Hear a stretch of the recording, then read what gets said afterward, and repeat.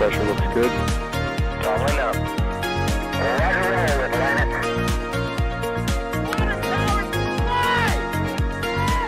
Flight outside of speed off.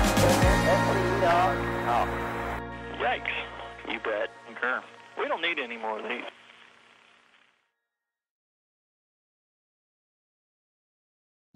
All right, let's see if everything's going, folks. It's time for another NSF Live. I truly hope you can hear me right now. Let me know whether or not you can hear me, please. 5 squared, 5 by 5. Okay, that's good. Whew. All right. There's a bug that happens on occasion where it looks like audio is being sent, but the audio is not actually being sent. It's something we've been worrying with for a while, but it's not happening right now, which is good. So since you can hear us, let's go ahead and get started with NSF Live here. We're a couple minutes late as we were working through that little technical glitch, but let's just say that that's going to be our bug, and we'll just keep pushing through it here today. For today, here is our plan. NSF Live is NASA's space flight's mostly weekly talk show where we just hop on and we open up the microphones and we open up the chat and we talk about what's going on in space news. Sometimes we check out what's going on with the launches. We look at what's happening live from Boca Chica. We'll go through different articles that came out, different news, new imagery. That's what we do for NSF Live. And it's called NSF Live because it's live. We didn't call it NSF Dead because we're here in real time responding to your feedback and reading your chat and that sort of stuff. So as we go through the show today, talk back with us, tag us in chat at NASA Spaceflight, and we will read your chat. And if we want to read it out loud, we'll do that sometimes. But there's so many good statements that come through, so many questions and stuff like that. We can't always get everything. I would be remiss to do this by myself, though. I couldn't do it by myself. I've got 2 friends with me here today. Over on this side, we've got Thomas Burghardt. Thomas, you're a regular face around NSF Live. How you doing? Yeah, I'm around here fairly often. How's it going, everybody? Yeah, on occasion. Folks, please tell me you can hear Thomas. That would be nice. Can you hear Thomas? Like 5 by 5 Thomas, like tell me Thomas's name with a 5 by 5. I'd appreciate you. And then while that information is coming in, a new person that's hanging out here. Haven't seen your face very much. Tyler, how are you doing today? I'm doing good, Doss, and it's a pleasure to be here to make my debut on NSF Live today. All right, so the first time you've dialed in, and we appreciate you showing up to hang out with us. So Tyler, it's Thomas and Tyler, I don't even know how to introduce y'all, both writers. Thomas, you're on the stream all the time. Tyler, you've actually been to Boca Chica doing some Starship stuff, like you were supporting Starship operations out there, the first long-range robotic camera deployment. What else do you do for NASA Spaceflight? Well, I'm mostly just a writer, write articles, I tweet, as writers often do. But and I sometimes go to launches whenever I can. And the efforts down in Boca Chica, I'm only like 6 hours away, and whenever I can make those trips and chronicle those events, it's quite exciting. And it's a pleasure to be a part of it and cover those events for NSF. Yeah, good deal. So it's a pleasure to have you on the show here today. And we're going to begin talking about whatever we're supposed to talk about here. A lot of very interesting stuff happened in space news yesterday at 4 o'clock. All at the same time. Specifically in the hours before yesterday at 4 o'clock as well, but a lot of different things going on in space news. Thomas, do you want to sort of drive our order here? What are we talking about today for our NSF Live show? And while we're going through this, folks, remember, we're live. Tag us in chat with questions and comments and stuff like that. We've got some cool software that'll pull it out as long as you test this to tag us correctly so that we can answer questions. If you ask a question that's not relevant to what we're talking about, so we're talking about Starship and you're talking about 0-point energy or the EM drive or something like that, then we're going to not probably talk about that question about Starship. But if you have a question about Starship, we're talking about Starship, we try to get contextual questions. So Thomas, take it away. Where are we starting today? What are the things we're going to be looking at here? Yeah, so a lot of things happened this week, and I'm gonna go back to the first kind of really big news that on any other news week would have probably been our lead story for NSF Live this week. So Blue Origin, I'm gonna go to West Texas and talk about Blue Origin's New Shepard launch really quick. They launched the New Shepard 15 mission, which turns out was likely the very last flight of New Shepard without humans on board before they fly their first crewed mission. Which again is a huge deal. They've been working through this for a long time, developing a whole new booster and capsule system to do zero suborbital, zero gravity flights with people on board for tourism and research purposes. They've been flying a lot of uncrewed research payloads, but haven't put researchers on board yet. And we actually had NSF's own Jack Beyer out there in West Texas, a few miles away, to get us sort of a experimental live broadcast of the stream. Like again, Blue Origin Very doesn't experimental. give yeah, Blue Origin doesn't give press access to these things, so we kind of had to find a public road that Jack could pull over on. But we did get some really cool views of New Shepard lifting off, and they had a perfectly successful mission. And sort of, we had some suspect that this was maybe the last uncrewed test flight.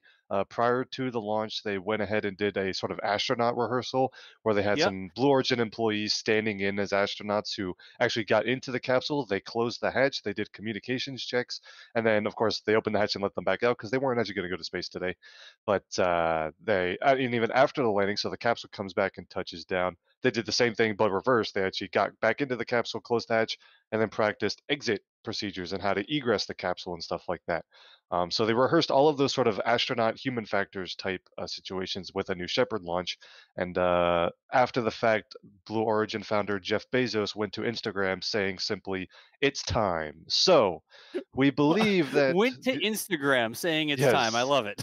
So New Shepard 16, which could occur later this year, will very likely be New Shepard's first human spaceflight attempt, which is very, very exciting. And like I said, a lot of people have been following this system. There's a lot of cool opportunities for people who are not astronauts, everyday people who can afford the ticket, to get on board and experience a little bit of spaceflight like that. Plus, a very low cost and very reliable research platform for NASA and universities and all those kind of customers. So it's a very exciting system, and we're very excited for them to get even closer to human spaceflight. And also, we love this shot of the drone during And the launch drone because shot, it's right? awesome. Nobody's beat that drone shot where the rocket comes past the drone on the way up. I'm not sure we'll get that when there's people in that thing. I So hope so. They should. It would be cool. But you see somebody's Yeah. face like in the thing, like sitting back in the.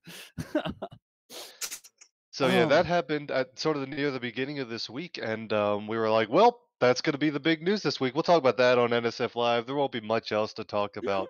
How wrong we were, but Little did we know. yeah, that's how the week started, and I actually want to make a slight parallel to another thing we want to quickly recap. As we all know, New Shepard uses those patented soft landing thrusters on the capsule touchdown, Yep. which I believe they got that idea from this other landing I'm going to talk about really quick. Well, I gotta say really quickly, Yeah. Jack went out there. Jack rolled all the way out to West Texas, basically, and I think what was going on was that Jack just wanted to see this with his own eyes. Oh yeah, it had nothing to been- do with Oh, broadcasting yeah, for definitely. NSF. Yeah, he's been chasing this for the longest time, and I get the impression that the number one thing that Jack wanted to do was go to West Texas and see this launch himself. So we did the experimental broadcast. I got to talk about the experimental broadcast really quickly. We do it as members only, so if you're a member for NASA Spaceflight Stream, because we can't guarantee the quality of it, and we can't say, wow, we don't know if we're going to have signal. We haven't gone out there a week in advance and tested everything, like all these different things. We don't send out 400 notifications for stuff like this. Every single time we do one of these experimental streams, people are like, oh my gosh, why didn't you notify us? Oh, members only. Oh, you have to pay for it. And we don't like that. We don't ever want to say, well, to get this content, you have to pay us. That's not how we are. But when we can't guarantee the quality or content, like we don't even know if we're going to see anything, sometimes we'll do an experimental stream like that. So if you're a member and you saw that, and if you're not a member and you didn't see that, that's sort of what was going on with that experimental broadcast. So I want to say that really quickly so people understand. We know when we go live, there should be something for you to see, and we're very careful. Like we don't want to send out 400,000 notifications if we're not going to have signal and there's not going to be anything for you to see. Now, sometimes it's foggy in Boca Chica and we go live anyways, but what are you going to do? So that's less important for me experimental to say and really more quickly. yelling at clouds, Yeah, exactly. exactly. So anyways, Thomas, sorry about that. I had to make a note of that really quickly. And we do also, like the those experimental experimental streams get simulcast on DOS's Twitch. So if you follow us on social media, we were publishing a public link where you did not have to pay to see the stream. Right. But DOS has a lower, I don't know, I was about to say a lower quality standard. That sounded mean. Jeez. Das doesn't mind putting our experimental streams over on his Twitch channel, so he lets us do it there. Yeah, my Twitch viewers, it's a lower audience base. We're not sending out as many notifications, and Yeah. they're used to experimental streams. I strapped a live stream camera to a chainsaw once and chainsawed trees in my yard, so they're used to it over there. So, anyways, y'all understand on Twitch, right? But yeah, Let's so see that's what here. was going on. But we did get to see it, and it was very cool. Yeah, you want to talk? So we want to talk about the other soft landing thruster spacecraft vehicle thing. Yeah, sure. Are we going to make that segue now? Sure. Yeah. So in the world of human spaceflight, we also just last night had the return of 3 astronauts from the International Space Station: NASA astronaut Kate Rubin, and then 2 Roscosmos cosmonauts Sergei Ryzhikov and Sergei Kuznetsov.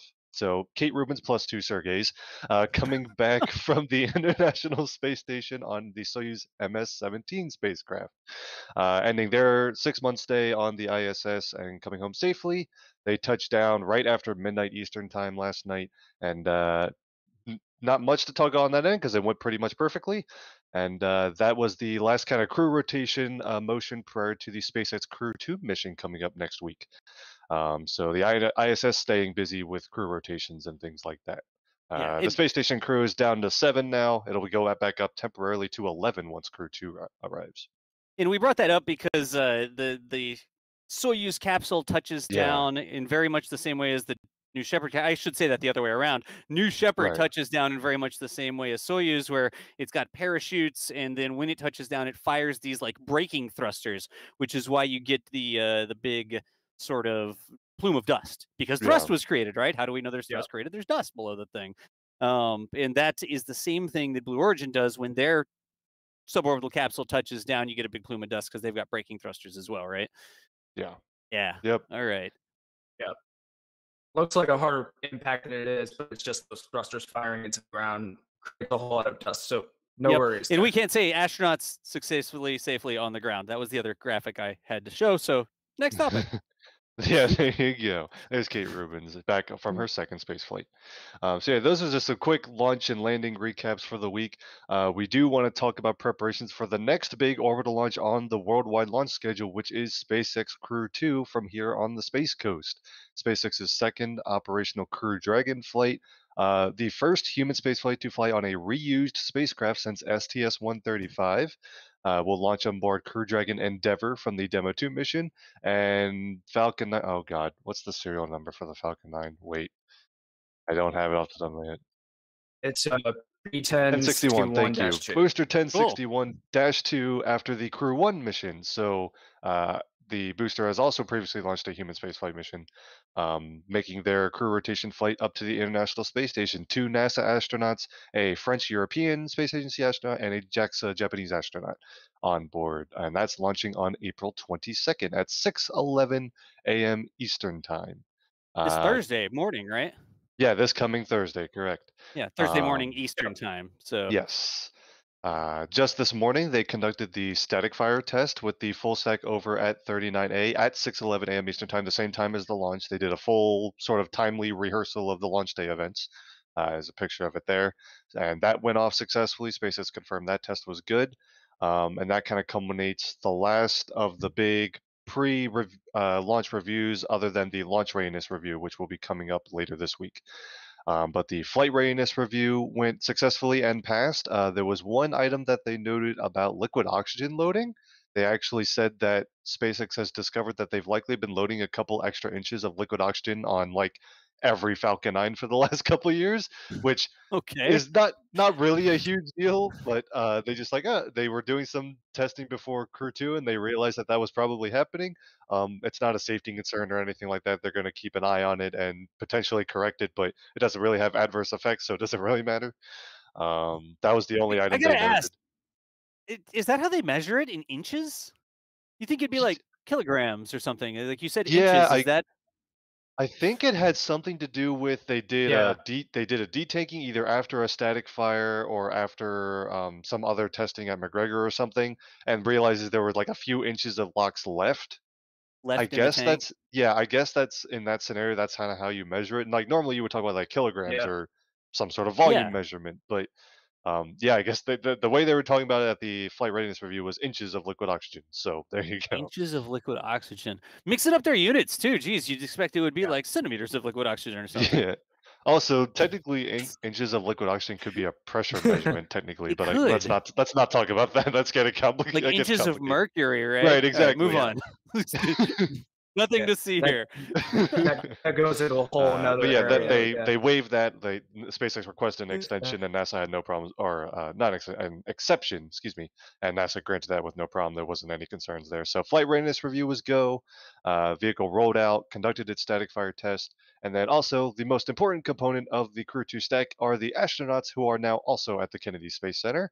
They arrive and laughing. Yeah, Thomas Pesquet, the French astronaut, is hilarious, by the way. The crew press conference, he was the last one to go, so he's like, well, it's unfair, I don't get to introduce anyone, so look at Megan's shoes because they're really cool. I don't know. He was Those look funny. like Doc Martens or something. Yeah, Were they he actually said that, and then literally- we never got any close-up images of what the shoes are, so I don't know what's so cool about Oh them, but my apparently gosh. she's wearing cool shoes. Yeah, they've got like the stitching across the front, and it looks like the sole and the heel of like Doc Martens. I had those when I was in high school. I saw something that she actually got voted out for wearing matching shoes. She voted against it, but the rest of the crew said, "No, you're gonna wear the matching shoes, and you're gonna like it." That is one of the cool things you can see in this photo, right? I was looking, and you're like, "Oh yes, this astronaut," and it's cool because we've got two NASA patches, right? Yep. Right here. There's a NASA patch. There's a NASA patch. But Oh, we he's also bringing out have the a JAXA telestration, patch. guys. You know DOS is I'm hosting working when on it. Yeah, I telestration's needed an excuse. And we used. also had an ESA Yeah. patch. So Yeah. 3 different space programs, is that the right way to say it? 3 different space agencies Space represented agencies, in was the it? next- Yeah. yeah, space agencies represented, which is really cool. Yeah, so from left to right, I'm going to get all their names really quick. So on the left is Thomas Pesquet, who will be the first European astronaut to fly on a U.S. commercial crew vehicle, representing the nation of France. And then to his left, our right, are the 2 NASA representatives. The pilot is Megan MacArthur, and then the commander is Shane Kimbrough. And then the Japanese representative all the way on the right is Akihiko Hoshide. I don't know if I pronounced that right. I think it's Hoshide. Yeah. Hoshide, okay. Who is the Japanese astronaut, the second Japanese astronaut to fly on Crew Dragon, and of course he will join Soichi Noguchi up on the International Space Station before Crew 1 comes back, so that should be 2 Japanese astronauts on orbit at the same time, which hasn't happened since the shuttle, I believe. I almost labeled Megan as being from the NSA. I corrected that. But,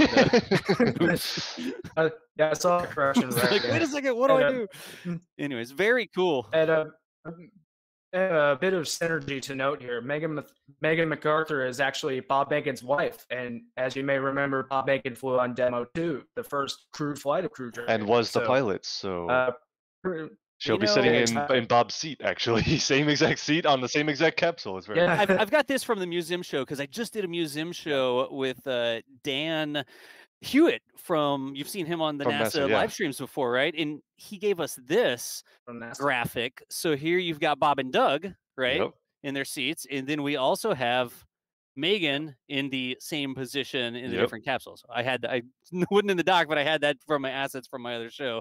So there you go, same seat. Wait a second, same seat, different capsule, same seat.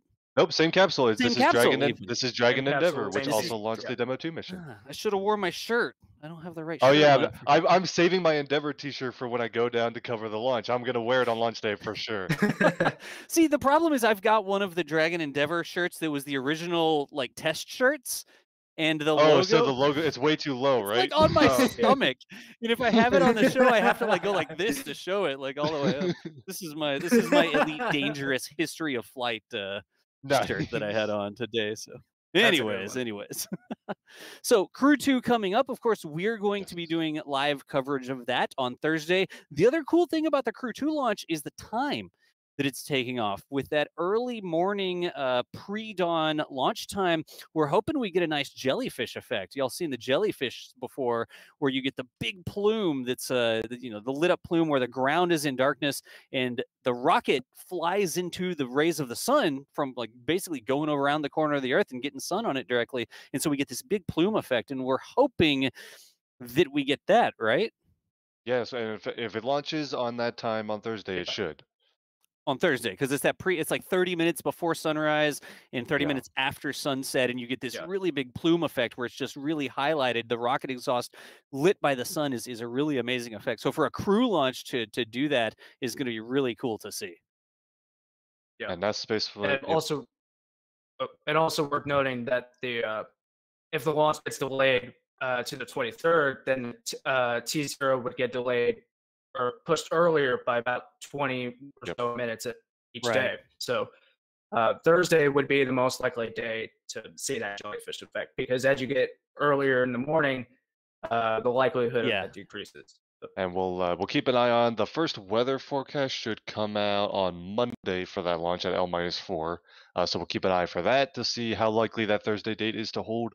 Everything technically on track. Of course, weather could do what Florida weather does, so we'll see.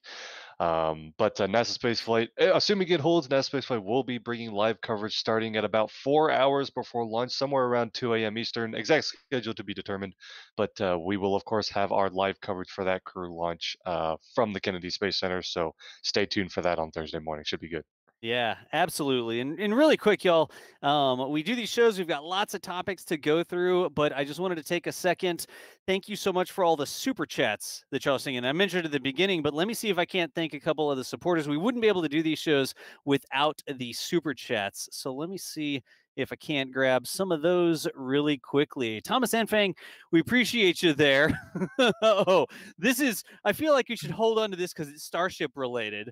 I'm going to hold on to that one, Thomas. Thank you. Okay. Anyways, Moldy Space Industry snuck through saying Thomas Tyler Gang.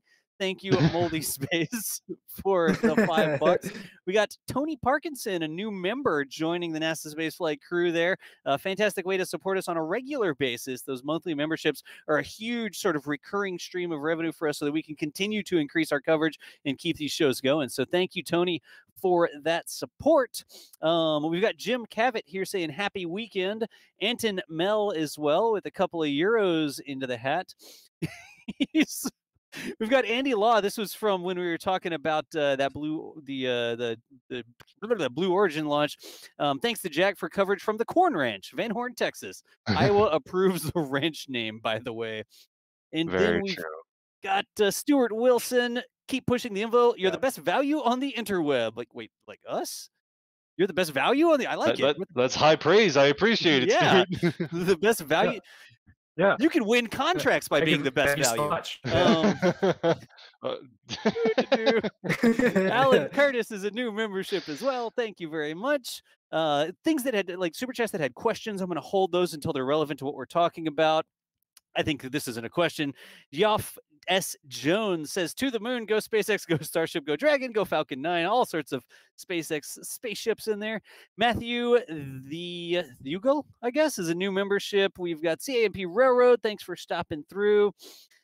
Megan's going to show her husband how to really drive a Dragon capsule. Nice, CAMP.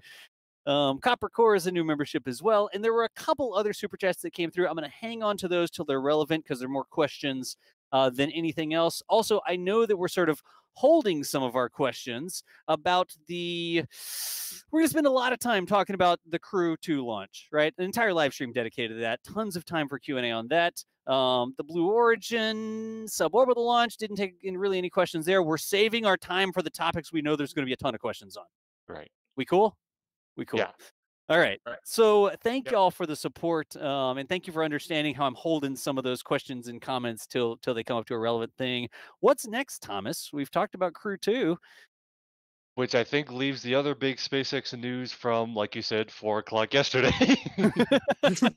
or 2 o'clock, 1 o'clock yesterday, depending on who you follow on Twitter. Yeah. Right, yeah. Yeah. So I'll give a very brief background about what happened and why none of us saw it coming, and then we're gonna dive straight into details and Q&A. I'm already working on an article covering this topic too that will show up on NASAspaceflight.com hopefully later today.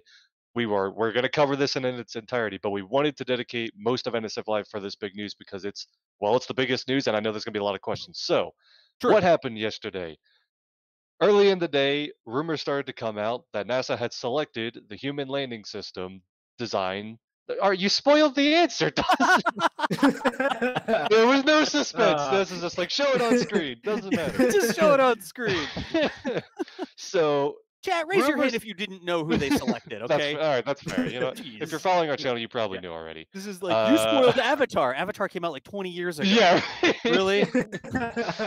They plug into the Exactly. tree. It's a neural network. Anyways. So NASA, the rumors started coming out that NASA had selected their moon lander for the Artemis program. Turns out, in fact, they had selected SpaceX's sort of Starship variant, the human landing system variant of Starship. You've got a brand new render of it. It looks like they've tweaked the design a little bit. We'll talk about that. But the big news is that not only that NASA selected Starship to be their Artemis moon lander, or at least their first Artemis moon lander, but that they also only selected Starship. It's Huge hard to news. keep commentary going while Das telestrates, guys. Das is having too much fun right now. Is that the point of NSF Live? Like all week long, we do Yeah. super serious streams? No, we don't. All right, whatever. No, we don't. Anyways. But yeah, so not only did they select Starship, they only selected Starship. The two other entries, one from the Blue Origin-led national team and one from Dynetics, neither of those have been selected to proceed at this time. Doesn't mean they could never fly. We'll get to that in a second. But the initial award for the first uncrewed demonstration mission and a crewed demonstration mission have gone to SpaceX, and they will fly on this sort of variant of their Starship vehicle. Their human landing system is what NASA's calling that program, the HLS. HLS. Yeah, HLS. Or how would Chris say it? HLS? HLS, Because yeah. how Chris B would say it. Yeah. HLS if you're across the pond. But that is very big news. So the big takeaway that NASA is moving forward with this design. SpaceX was awarded just under about $3 billion. It's some oddly specific number. If you look at contract awards, there are always Yeah. some really weird number down to like almost the cents. I think I can remember the number. Oh. It's two. Yeah, I'll see if I can do this correctly. I'm terrible with reciting numbers. Very but specific. I'll see. Yeah,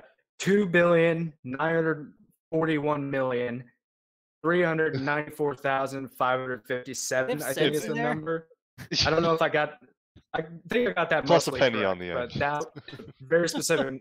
Yeah, it's a very specific number, but I don't know why it was so specific, but that's the award they were granted in the. And we'll actually talk about contract. that a bit. So that was not the amount that SpaceX proposed or bid for their human landing system development. They actually asked for more than that. And so we're going to talk about that too.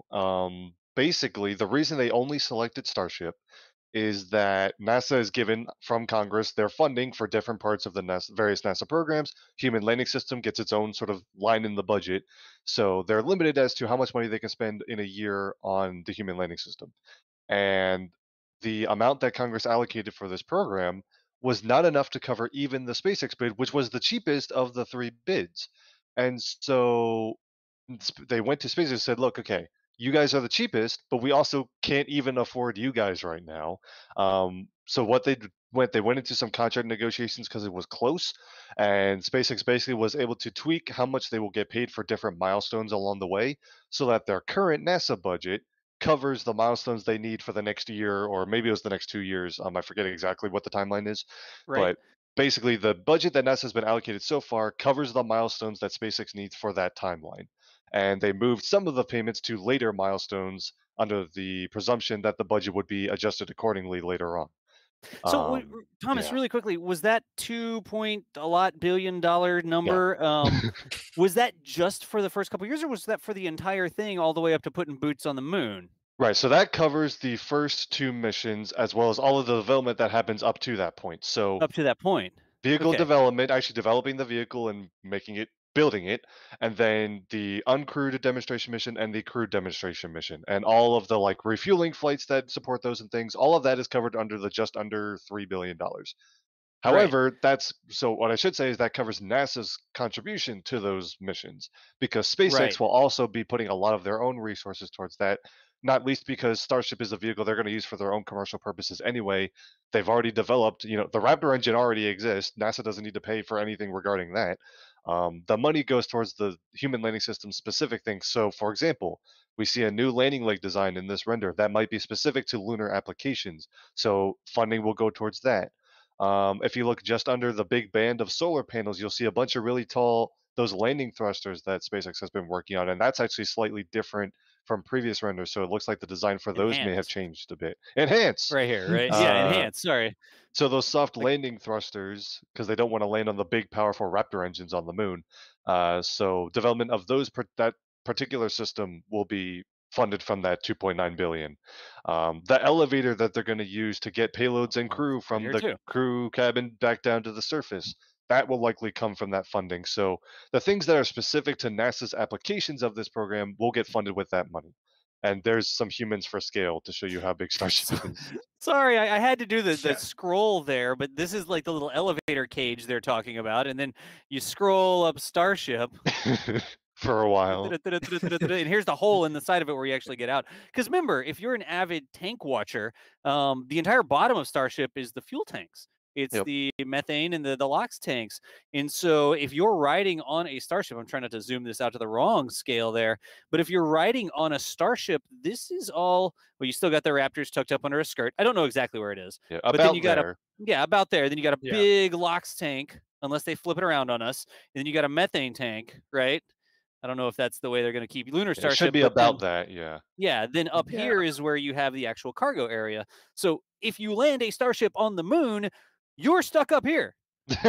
And you've got to get down from there to the surface of the moon. And as cool as it would be to jump and do a backflip like a Kerbal, I think NASA would have rated that like a significant risk in their assessment. Yeah. I don't know, man. When I play Kerbal, you just use the RCS to get back up anyway. You don't need a ladder or an elevator or anything. Yeah. It's like $1 billion is to Yeah, fund no. the development of a jetpack they can use to fly up and down from the. Anyways, Tyler, what were you saying? Oh, sorry, I jumped on you there. Oh no, I was just. You can carry on. I was just. We can Just definitely laughing carry along on, with you that's guys. for sure. So But, Thomas, yeah. I wanted to jump on something. You said that they went back and they didn't have the budget for SpaceX, and so the number that SpaceX was awarded was less than they asked for. But Correct. that's not the way I read the document. Because I've read this big document. I don't even know if I should bring that up on the screen or not, because it's just 24 pages of text. Right, yeah. We were talking about this, but Das was asking for the link for it. I'm like, I didn't think we were going to show Yeah. that. It's just a 24-page government document, And but I you can if you want. I can bring it over here. There if it you want me to. is. Want to read But, some legalese on NSF Live? But there it Yeah. is. So what I was looking at there, I thought that when they went back, like you said, they're awarding these contracts and they're like, okay, we want to get to the moon. And we have these phases of development where we want to have an uncrewed demo mission. And then we want to have a demo mission that's actually crewed with astronauts and we put boots on the moon, right? Here's how much it's going to tell us how much it's going to cost. And when SpaceX came back, they looked at it and they're like, we can't even afford this. SpaceX was, I'm going to use the term $2.something billion, super cheap, right? Yeah. Significantly cheaper than the other options. But even at that amount, they couldn't afford it. And they went back to SpaceX and said, you know something, we can't afford this. Like, we want to give you this contract, but we don't have this much money. And it wasn't we'll shave $1 billion off or anything like that. The way I read the document was SpaceX just sort of shuffled the coconuts around and said, okay, here's what you can afford now. We'll take it, clearly. And then later, we're going to move some of this stuff from up front and we're going to move it back here to the end. Was I reading that incorrectly? Yeah, correct. Like, Nope, that's correct. Okay. So the total price Yeah, right. for Starship human landing system development / operations has not changed. What and didn't change? Okay. And explicitly, in fact, when they went into contract negotiations, SpaceX was not allowed to change anything about the design or the technical aspects of the design. They were only allowed to Right. tweak how NASA will pay for it so that the congressional budget allows for it to do so. So yeah, Right. they basically took they some couldn't of go the back money. in. Yeah. Yeah, no, I was just gonna say they couldn't go back in and say, "Oh, geez, you can't afford that." Well, scratch the elevator. You're jumping. Like, Right, yeah, they weren't they allowed couldn't to do anything like that. right? They Okay. basically Yeah. took some of the money that said, okay, NASA, instead of paying us this money now, you will pay this chunk of money later. So the Right. overall price doesn't stay the same, just the schedule as to which milestones earn which amount of money was changed. It's very much like I shall gladly pay you Tuesday for a hamburger today. Like, Yeah. Exactly. you don't get that It's- reference. do you? I don't get that reference. No. I yeah, got it's that correct, but I don't know I if got that's that the reference. Don't worry. Don't worry. No, Dom, thanks, I got Tyler. it. Whew. Thomas, I'm gonna start I'm gonna sign you up for a DVD club or something. It's like monthly DVDs to your It's like inbox. 2 that shows you in a can- row where there's a reference I don't get. Yeah, right. Oh, no. That's okay. I But don't know what else I should show. By the way, I've got different renderings, but just well, we've you know, got you should continue on. show the render from Matt Crawford, which is cool. And like luckily the Mooner. Oh Wait, my God, this one? playing too Is much this the one you Kerbal. wanted to show? Yeah, that one. Playing too much Which Kerbal. is very cool because these are now right now the 2 Artemis vehicles. You've got the crew launch vehicle that will deliver the crew to lunar orbit on Orion and SLS, even though that's an SLS Block 1B, it would be a Block 1, but close enough. And then the lunar Starship, which is the lander that they'll board in lunar orbit and then go down to the surface, launching on Super Heavy. These are your 2 Artemis program launch vehicles right now. In addition to Falcon Heavy will launch the Gateway, a bunch of robotic landers will launch on a bunch of different rockets. There are other ones too, but these are your 2 main Artemis launch vehicles. But Thomas, Yeah, can't go on. humans just ride Starship into space? Why do they need SLS? Very good question. And they could, but that would require crew rating that big super heavy booster, which would be a task. I mean, it will happen eventually. SpaceX wants to fly humans on Starship launches from Earth on super heavy, but they're not there yet. They haven't flown a super heavy test flight yet. The Starships they are testing. Well, and then there's also that. I'm getting there, Das. Sorry. The Starship prototypes they're still testing right now have failed to not explode so far, so they're still working on that. Failed to not explode.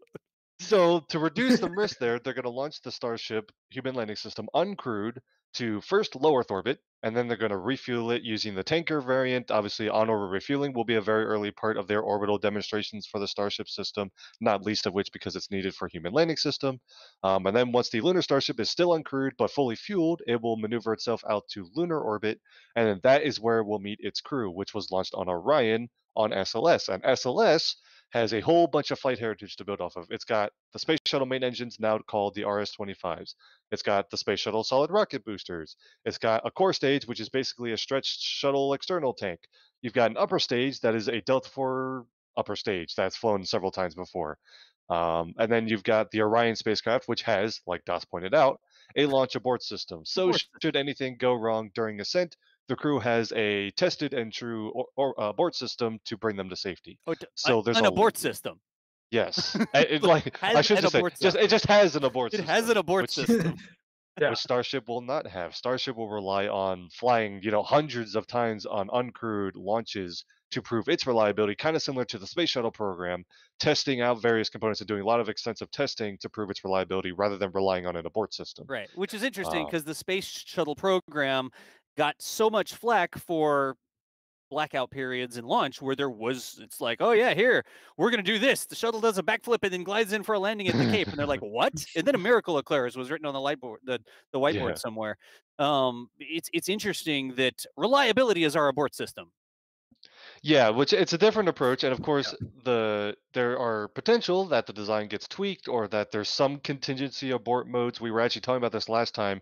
If a sort of non-explosive failure happens during the super heavy phase of flight, where you have to you have to shut down too many engines to safely get to orbit, or some other problem occurs that doesn't prevent your propulsion systems from working, but you Right. have some other contingency scenario. There's potential for Starship to kind of abort to orbit, go to a low orbit, one that's potentially different from the one it was supposed to go to, and then come back down to Earth normally, or potentially perform a boost back burn and come land at the launch site.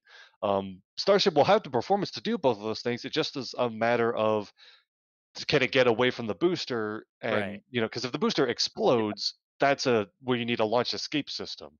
Yeah. But the lunar Starship Yeah. wouldn't be able to do that.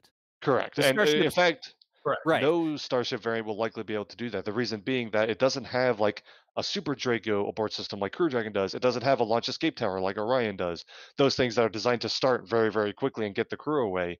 A Raptor engine takes a couple seconds to spool up. It's a big liquid-fueled engine, Right. and so you can't use those as an abort system. So yeah, Starship will not have a launch abort system.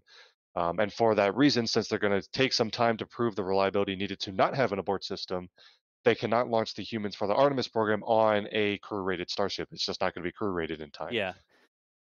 That's an interesting thing to me, right? It's like, well, why don't they just launch the humans on the Starship? Why not scratch this entire thing out of the equation, SLS, and just use Starship, right? And it still seems like they want to have some options where SLS super expensive, whatever you might think about it, but they're from the get-go designing to crew rate it. Could we still be on the same time frames if we were trying to crew rate Starship, almost a complete greenfield design for humans, and still get boots on the moon by that time frame? It just seems like there's a lot of different paths to get there, and as of right now, they still have SLS in the loop, they still have Orion in the loop. Clearly a lot of stuff has been done.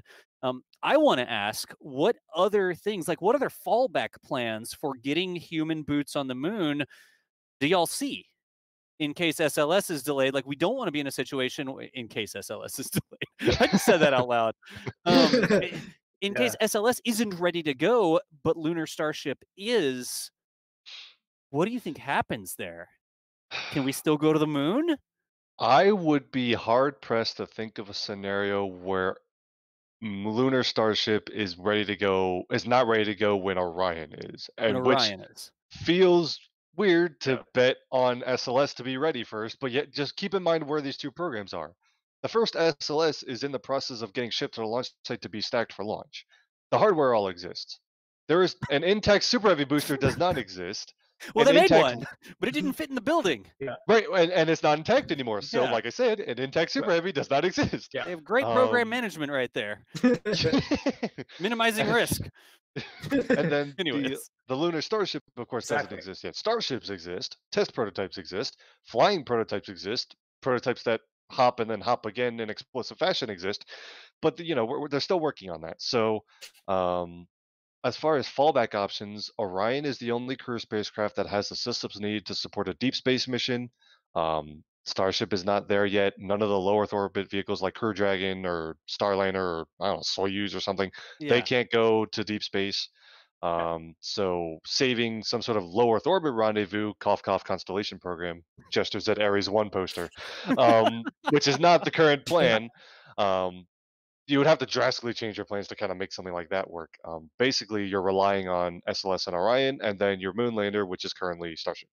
Yeah, because right now, right, in Tyler, jump in anytime you want. I know we talk a lot. We're not trying to be intimidating. We just talk a lot. Chat knows. So right now, these boosters exist. Yep. They're stacked. They're the same things that were on the space shuttle. There's one more segment in them, so a little bit bigger, a little bit more energy in them, but they exist. They're in the VAB right now, right? They're in the VAB. They are in the VAB. They're not in that little side. Yes, they're stacked on the mobile launcher inside the VAB. On the mobile, and then the center core.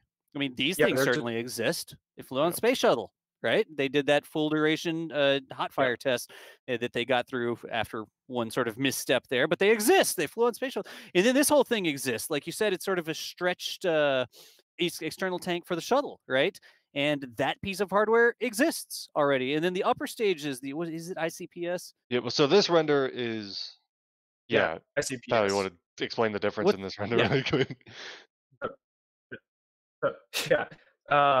So for the first 3 launches of SLS, NASA selected to use essentially the upper stage from the Delta IV and Delta IV Heavy rockets, called the Interim Cryogenic Propulsion Stage, or ICPS.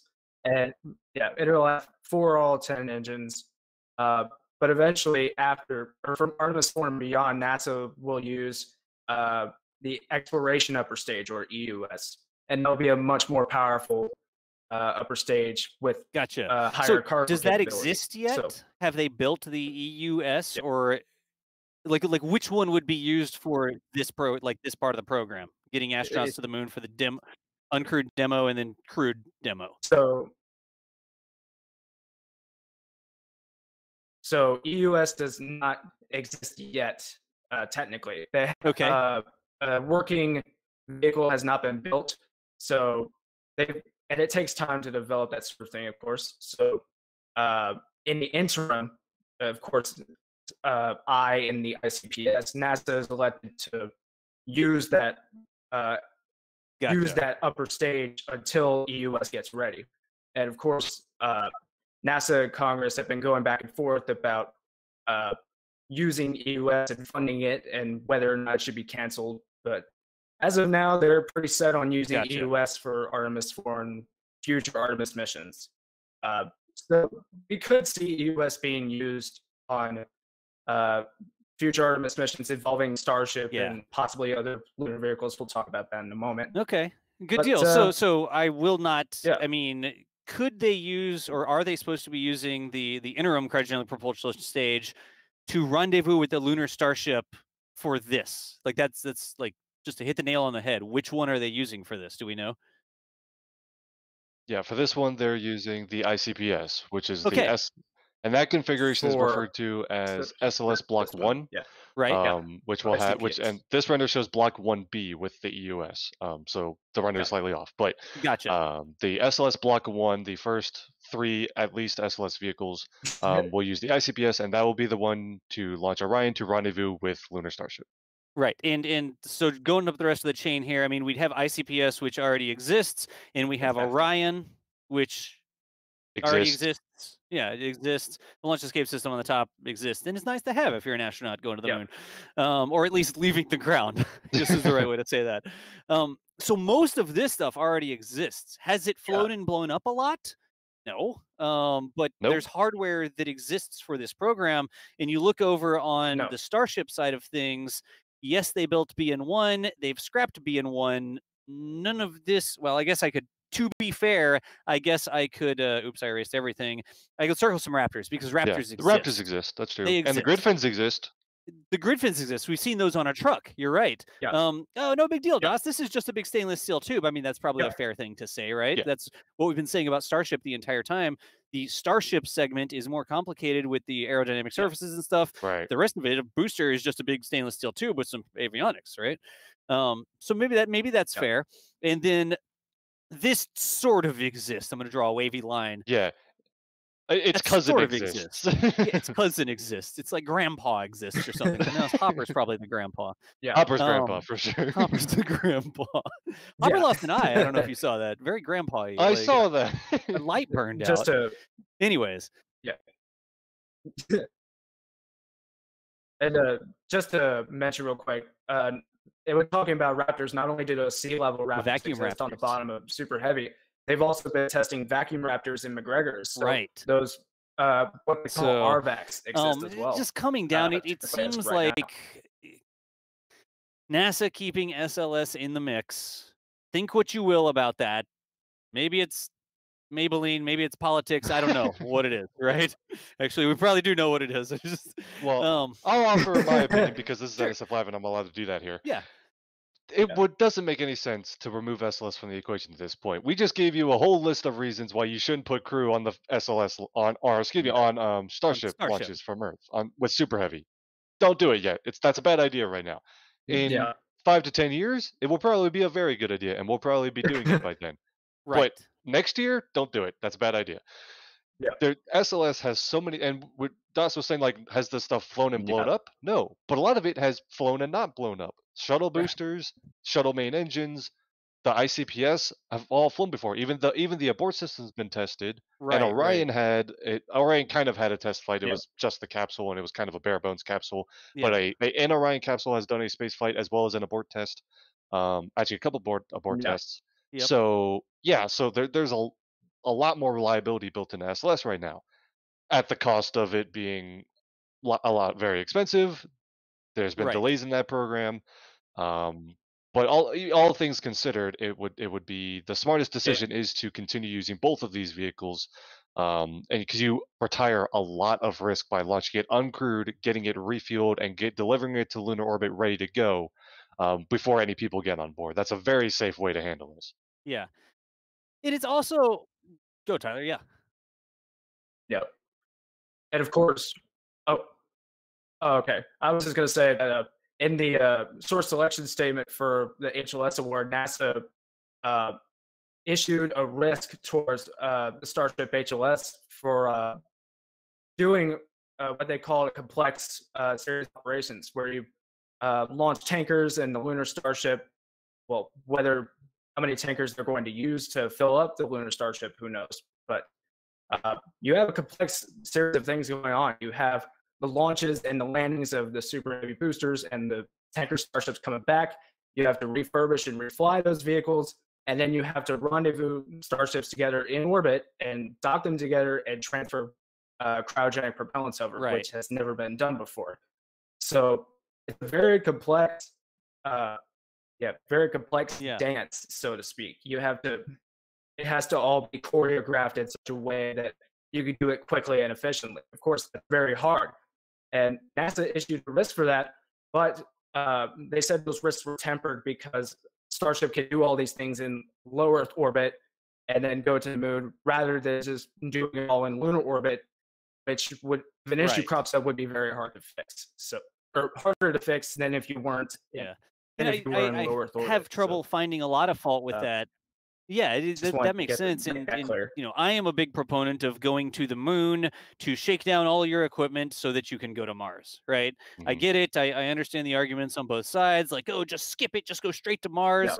Um, I use my camping perspective. Like, if I'm going to go camping, I shake down all the gear in the backyard to make sure I have all my tent stakes and I'm not missing the fuel for my stove and all that sort of stuff just in my backyard because that's the easy place to fix it, right? As opposed to going all the way on the camping trip and then realizing that you forgot your tent. That's sort of how I think about it, and it's the same sort of thing that they were saying in that selection document, Yeah. where yes, there's a lot of risk, but it's things that are supposed to happen in low Earth orbit. And so it's not talking about like a system risk. It's talking about, okay, the astronauts are on their way. They're supposed to be launching on this day. We need to get the lunar starship up there. It needs to be refueled, like all of this dance that has to happen. But it's not like, all right, the astronauts are all the way at the moon and then the dance has to happen. Oops, something didn't work the way we thought. It's happening in low Earth orbit. Are the astronauts launched or not yet? The astronauts probably aren't even launched before you get a tanker up there or two, Right. right? And so you have the opportunity to minimize Yeah. some of the risk for the astronauts there, even though the system is very complicated. And I would argue likely to slip or likely to not work right the first time because we're doing things that we haven't done before. Get the lunar starship up there, launch a tanker, rendezvous with it. We can rendezvous. We know we can rendezvous. We do it all the time with the ISS. But then Yeah. get that tail to tail refueling thing going and then pump the cryogenic propellants from one to the other, right? We haven't done anything like that before. Right. There have been very small scale cryogenic fuel Yeah. transfer things actually on the ISS, but On we're the talking ISS, right. tanks that I could hold in my Yeah. arms, not Right. Starship. So it's not a one-to-one comparison. There's a little bit of experience there, but that's going Fair. to That's be fair. yeah, but there's going to be a big deal Yeah. once Starship makes its first orbital flight, potentially later this year with a prototype vehicle. As soon as they're doing that, one of the very first orbital flights, I'm sure, is going to start trying to demonstrate that on-orbit refueling capability because that's important not just for human landing system, but for pretty much any Starship architecture. You're talking about going to Mars. You're talking about the Dear Moon profile, which is to the moon but not landing. Even that requires at least one refueling. And then if you're talking about going to higher Earth orbits and things like that, you may need some refueling there too. Interestingly, the source selection document talks about their concept of operations a little bit, and it actually sounds like they'll launch sort of one tanker starship to low Earth orbit, and then rendezvous with other tankers to refuel that one starship, get it fully fueled in low Earth orbit, and Right. then launch the lunar starship, dock to it, transfer all the fuel, get Yeah. yourself a fully refueled lunar starship, and then send that off to the moon to dock with Orion, which is another good point because for the original missions they were starting to hold out, or they were previously holding out, that if Gateway's ready, we'll use the Gateway to do the crew handover.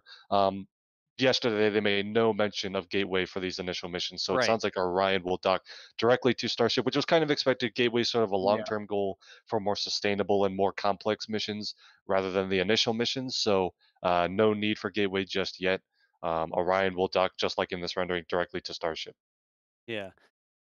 So it seems like Yeah. I have to ask, like, did the other designs that didn't get selected, did they require that same complexity of rendezvousing multiple times in low Earth orbit to put things together or reveal things? Or were those designs just like launch and then go to the moon? Like, how did those compare? That's a very good point, and a lot of people point to Starship as this big, complex, very risky endeavor. Well, it's big. You It, can't well, argue it's no big. one will argue that it's not big, but to be fair, all the moon landings were big to a certain It degree. is Just Starship big. was the biggest. The biggest. But from my engineering perspective, I would actually argue that Starship was the simplest design of the three. The Okay. other the other two from Dynetics and the national team, which was Blue Origin, Lockheed Martin, Northrop Grumman, and Draper, all of those required multiple launches just to assemble the vehicle. Dynetics, I believe, required 2 launches because the second launch would bring the fuel tanks for them. There was some refueling required for the Dynetics vehicle as well, Okay. because it would not launch fully fueled. And then the Blue Origin led national team had 3 distinct components. You had an ascent element, which would get you from the lunar surface back to either Orion or Gateway, the descent element, which conducts the moon landing, and a transfer element, which rendezvoused from, basically got it to a low lunar orbit before the final descent. Right. All 3 of those would have to launch separately.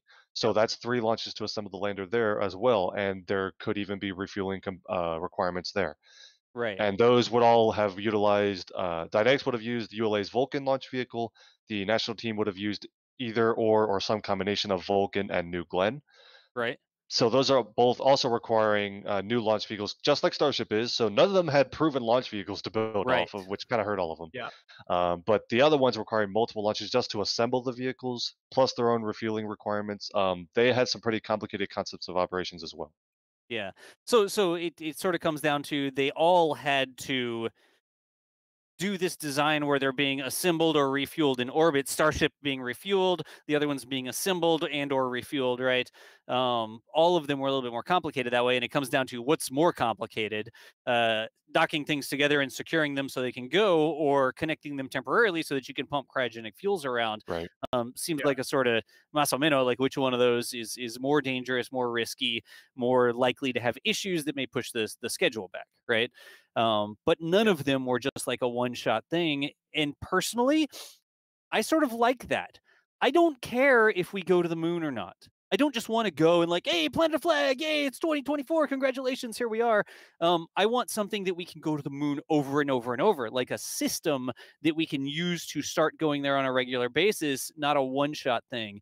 So something that gives us experience with things like more experience with things like orbital construction of spacecraft. The ISS, we put it together, doesn't really go beyond low Earth orbit, right? So let's start assembling some other things up there. Refueling is huge for us. Like being able to bulk refuel large spacecraft is going to enable a lot of exploration between the moon and everywhere else, right? Yeah, it's So like if Exactly. you've played Kerbal or something, it's like taking your full vehicle and starting in orbit. You did the first. People say getting to orbit is halfway to anywhere, right? yep, If you're in low Earth orbit with full fuel tanks, you've skipped the first half of the journey, and yep. you've got all that performance to do whatever you want. So yeah, on-orbit refueling is huge for so many reasons. It really is. It really is. So I would not want NASA to just fund this thing and say, "Yay, we're on the moon! Congratulations!" I want them to fund something that here are pushing the boundaries of our technological capabilities so that we can do even more cool stuff. Right? I think that that's a good thing for them to do, as opposed to just here's only $2 billion, just plant a flag for us and then we're done. You know. Right. But there's no way we're gonna have to like extend this show to like 6 o'clock or something like that, because we could talk about this specifically for hours and hours. Let me read some more super chats real quick, and then things that are relevant to the down select and stuff. I mean, there's still an entire section about what's going on at Boca Chica and stuff. I don't know if there's any chance we're gonna get this done by 4:30 Eastern. Let's see. Thomas Anfang, this one was from earlier, saying Michael is right. Starship is officially now an existential threat to the entire launch industry. I'm for one thrilled for what the future holds. Any comments on that? Starship is going to shut down the entire launch industry. It's No, all it's not. Starship all the time. It's not. That's false. It's It's not how it Okay. works. Why, Thomas? So Starship is good, will be good at a lot of different things. But not only will it not do everything perfectly, there are some missions that will be better tailored to different vehicles, and that's also, for the record, not what Michael said. Right. Michael pointed out that other launch providers had to look at competing with Starship, but that Right. doesn't mean that Starship is not Yeah. able to be competed with. Right. Competed? That's the right word. Compet. Compete, compete with. Yeah. But I don't write articles. now that, I mean, NASA has said yesterday, and I'm paraphrasing Michael here, NASA has said that Starship and Super Heavy will work. They're Right. paying SpaceX to make it work. But that doesn't mean that it will be the best at everything. Other launch providers and other companies will have different ways of doing things that may work better for different applications. But it's he was right when he says it's time to start looking at how can we be competitive with Falcon 9. It's time to start looking at how can we be competitive with Starship. What can we Starship. do that Starship doesn't? How can we do what Starship does better? Stuff like that. And for the commercial market specifically, that's the new conversation. Yeah. Or I'm Yep. gonna jump on that as well. Or how can we use what Starship's going to enable? Right. So Starship all of a sudden gives us this massive capability to low Earth orbit. What should we be designing that's not going to say, oh, well, I could also put that in low Earth orbit? It's like once you're in low Earth orbit, then we have this technology, whether it's some sort of habitation module or whether it's some sort of, space tug that helps you move things around or assembles things. Like what other technologies are going to be needed once Starship is lugging 100 tons of whatever into low Earth orbit? Like that's another place that I think companies could start to look, Absolutely. Tyler, what about you? You think, is it an existential threat or sort of the same lines we're talking here? It's sort of the same lines, and it's also to go back to doing things in low Earth orbit. Yeah, Starship has a huge payload capacity, around 100 or 150 tons to LEO. But then you talk about higher orbits and then doing all the refueling and everything, and then there are providers out there like ULA and eventually New Glenn, which is ULA and Blue Origin, which is coming up with Vulcan and New Glenn. And those have hydrogen fueled upper stages and they're high energy. So they can deliver payloads to high orbits and even interplanetary destinations more efficiently. And after looking at preliminary diagrams and C3 and characteristic energy and all that stuff, it seems like Starship suffers a little more in that area. So it's good. It's very good for low Earth orbit applications and delivering payloads to LEO and maybe even some higher orbits. But if you want to go to interplanetary space or to geostationary orbit or lunar orbit or beyond, and you don't want to do all that crazy refueling dance operations, those alternatives to Starship would be good. No. I was just going to say, if New Horizons weighed 100 tons, it probably could have gone a long way, right? So it's a lot of fuel that you could put on that sucker.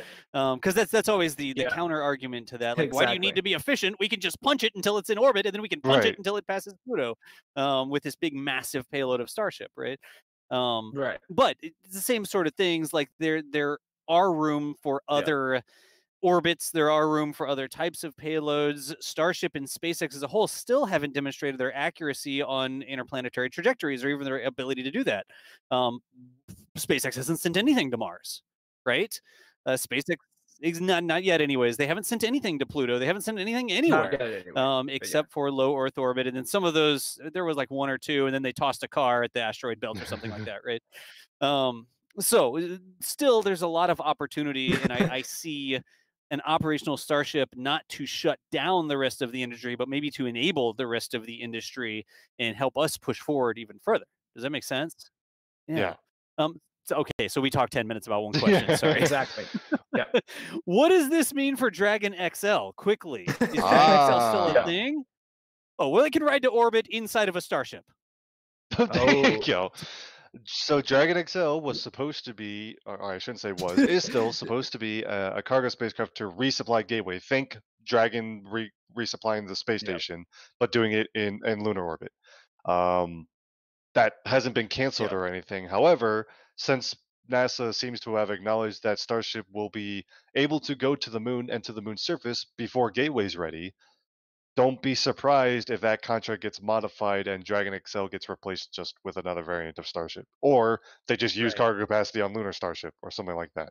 I wouldn't be surprised at that, but it hasn't happened yet. But that's a good point to point out and something to look for. Yeah. And then it also came out, I think, a few days ago that they haven't officially started the contract for Dragon XL development yet. I mean, they're still working some things and working some technical details, but they haven't officially activated the contract for Dragon XL Yeah. yet. So Would it be there's a lot of hilarious things if still in the Dragon works there. XL became like a module that could ride to the moon or wherever on Starship?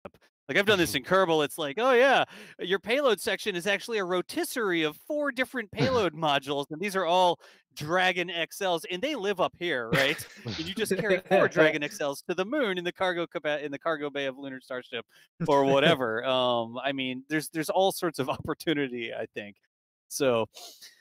Good question, Rough Rider. Thank you for the $20 there. We got to get through more questions here. Hunter asked, "Do you guys think we could still see the Lunar Starship plus Orion rendezvous mission profile evolve into Starship direct to the moon with crew aboard?" So that's interesting. The reason you have Orion is because it's the RV that takes you to the moon. Like that's what somebody told me when I was looking at a mock-up of Orion long ago. It's like, oh, it's like a big RV instead of a little capsule thing, right? And then SpaceX built Starship. Well, guess what? You could fit it inside of the cargo area of Starship. It's like an even bigger RV, or like taking an entire hotel with you. Would we ever see an option as part of this program, or something doesn't work out where it's like, just throw them in the Starship and just let them ride the entire journey in the Starship? Any options there? Down the road, yes, but just Okay. not initially. They need to crew rate the super heavy booster and feel Probably, confident yeah. that they can put humans on a launch from Earth, which will come with a lot of uncrewed missions, including the Lunar Starship missions that are launching without crew on board. Once all of those prove that Starship is a very safe and able to be crew rated, evolution to use Starship the entire way and removing Orion and SLS from the equation is definitely possible. It's just that's a future evolution though. Right. Because certainly with SpaceX, they have an option where they could either just launch crew on the Starship and send them, or they could launch a Lunar Starship, fuel it up, et cetera, and then why are you not launching a Crew Dragon up to rendezvous with it, and then load crew onto the Starship via Crew Dragon, and then have Starship go out to the moon, do its thing, come back, burn into low Earth orbit again, and then rendezvous with the Dragon again, and then Dragon brings crew up and down.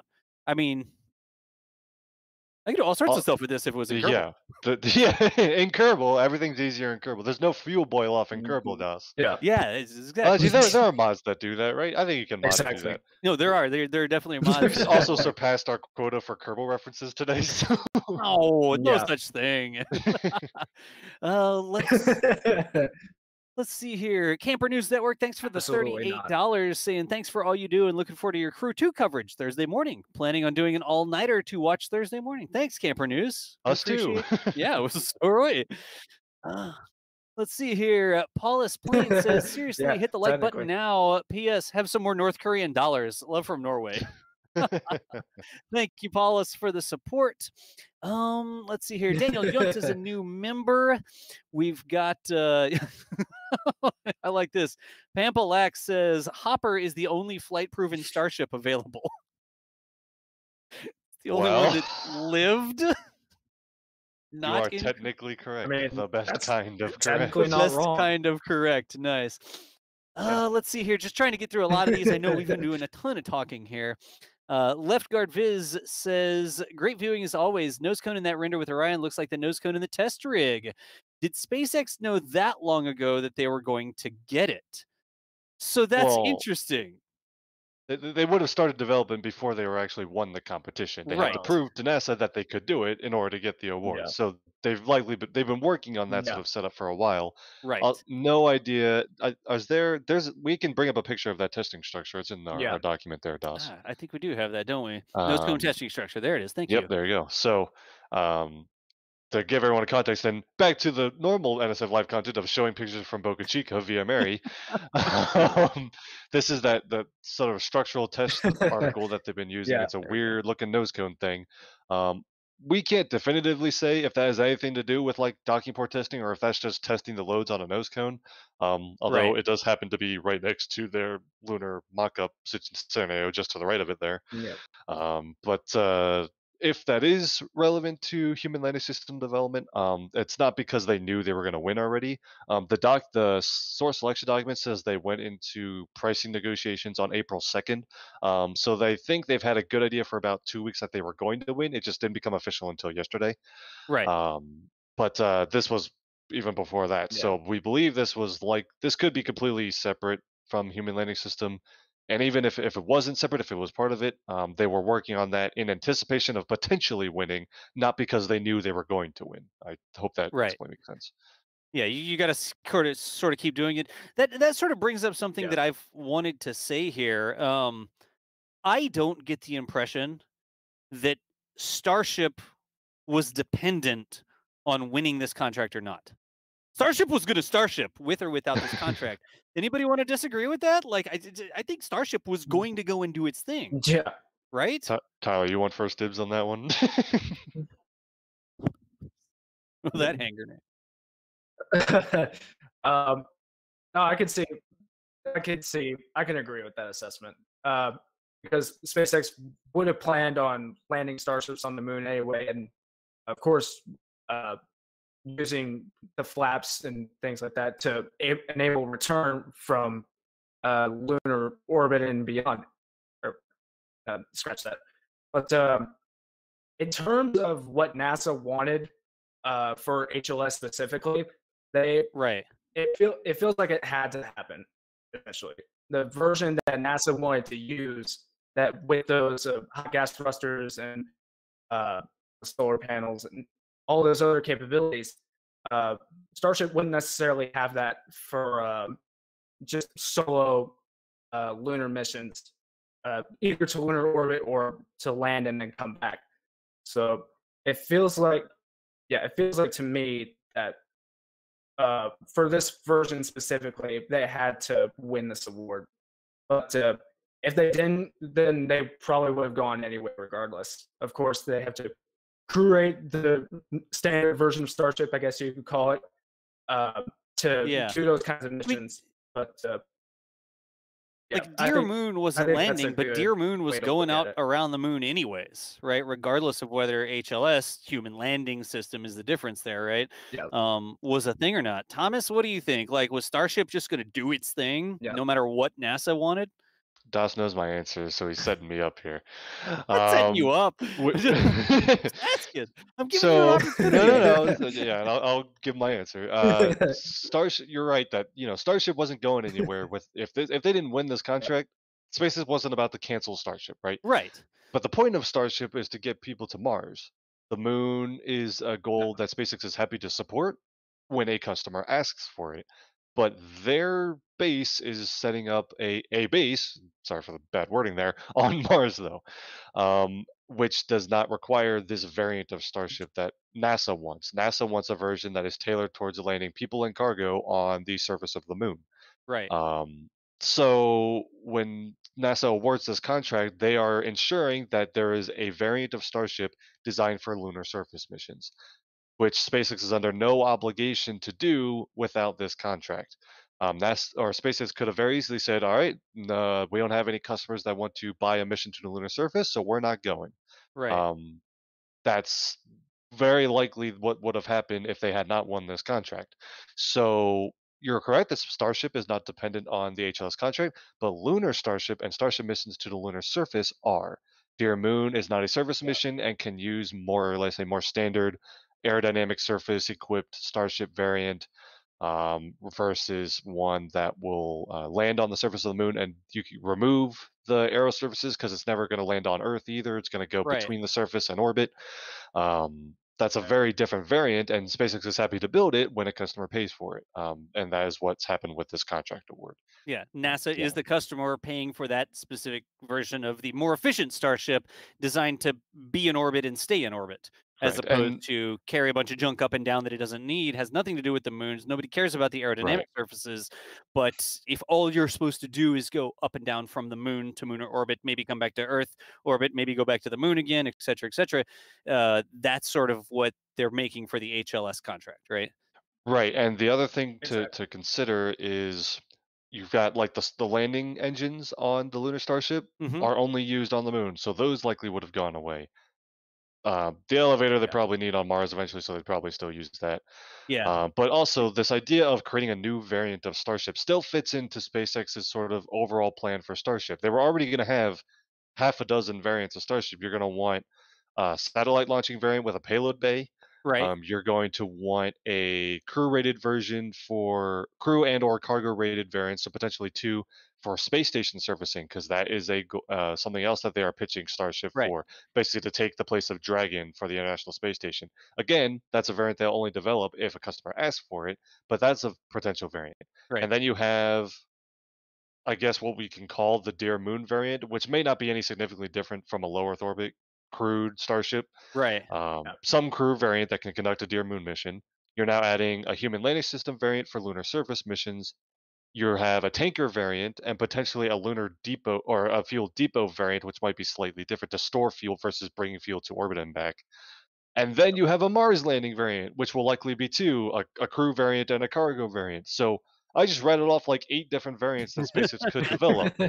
So all of these will obviously have a lot of commonality. They're all going to be used the same stainless steel tank sections. They're all going to use the Raptor engines. The crew cabins on the crew variants will all likely be pretty much the same. The elevator that works on the moon will likely just work the same on Mars. Right. There's a lot of commonality. If they Yeah.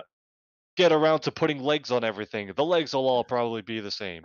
See, the RCS thrusters are the same, but they'll tweak minor things about, do you put the moon landing thrusters on it?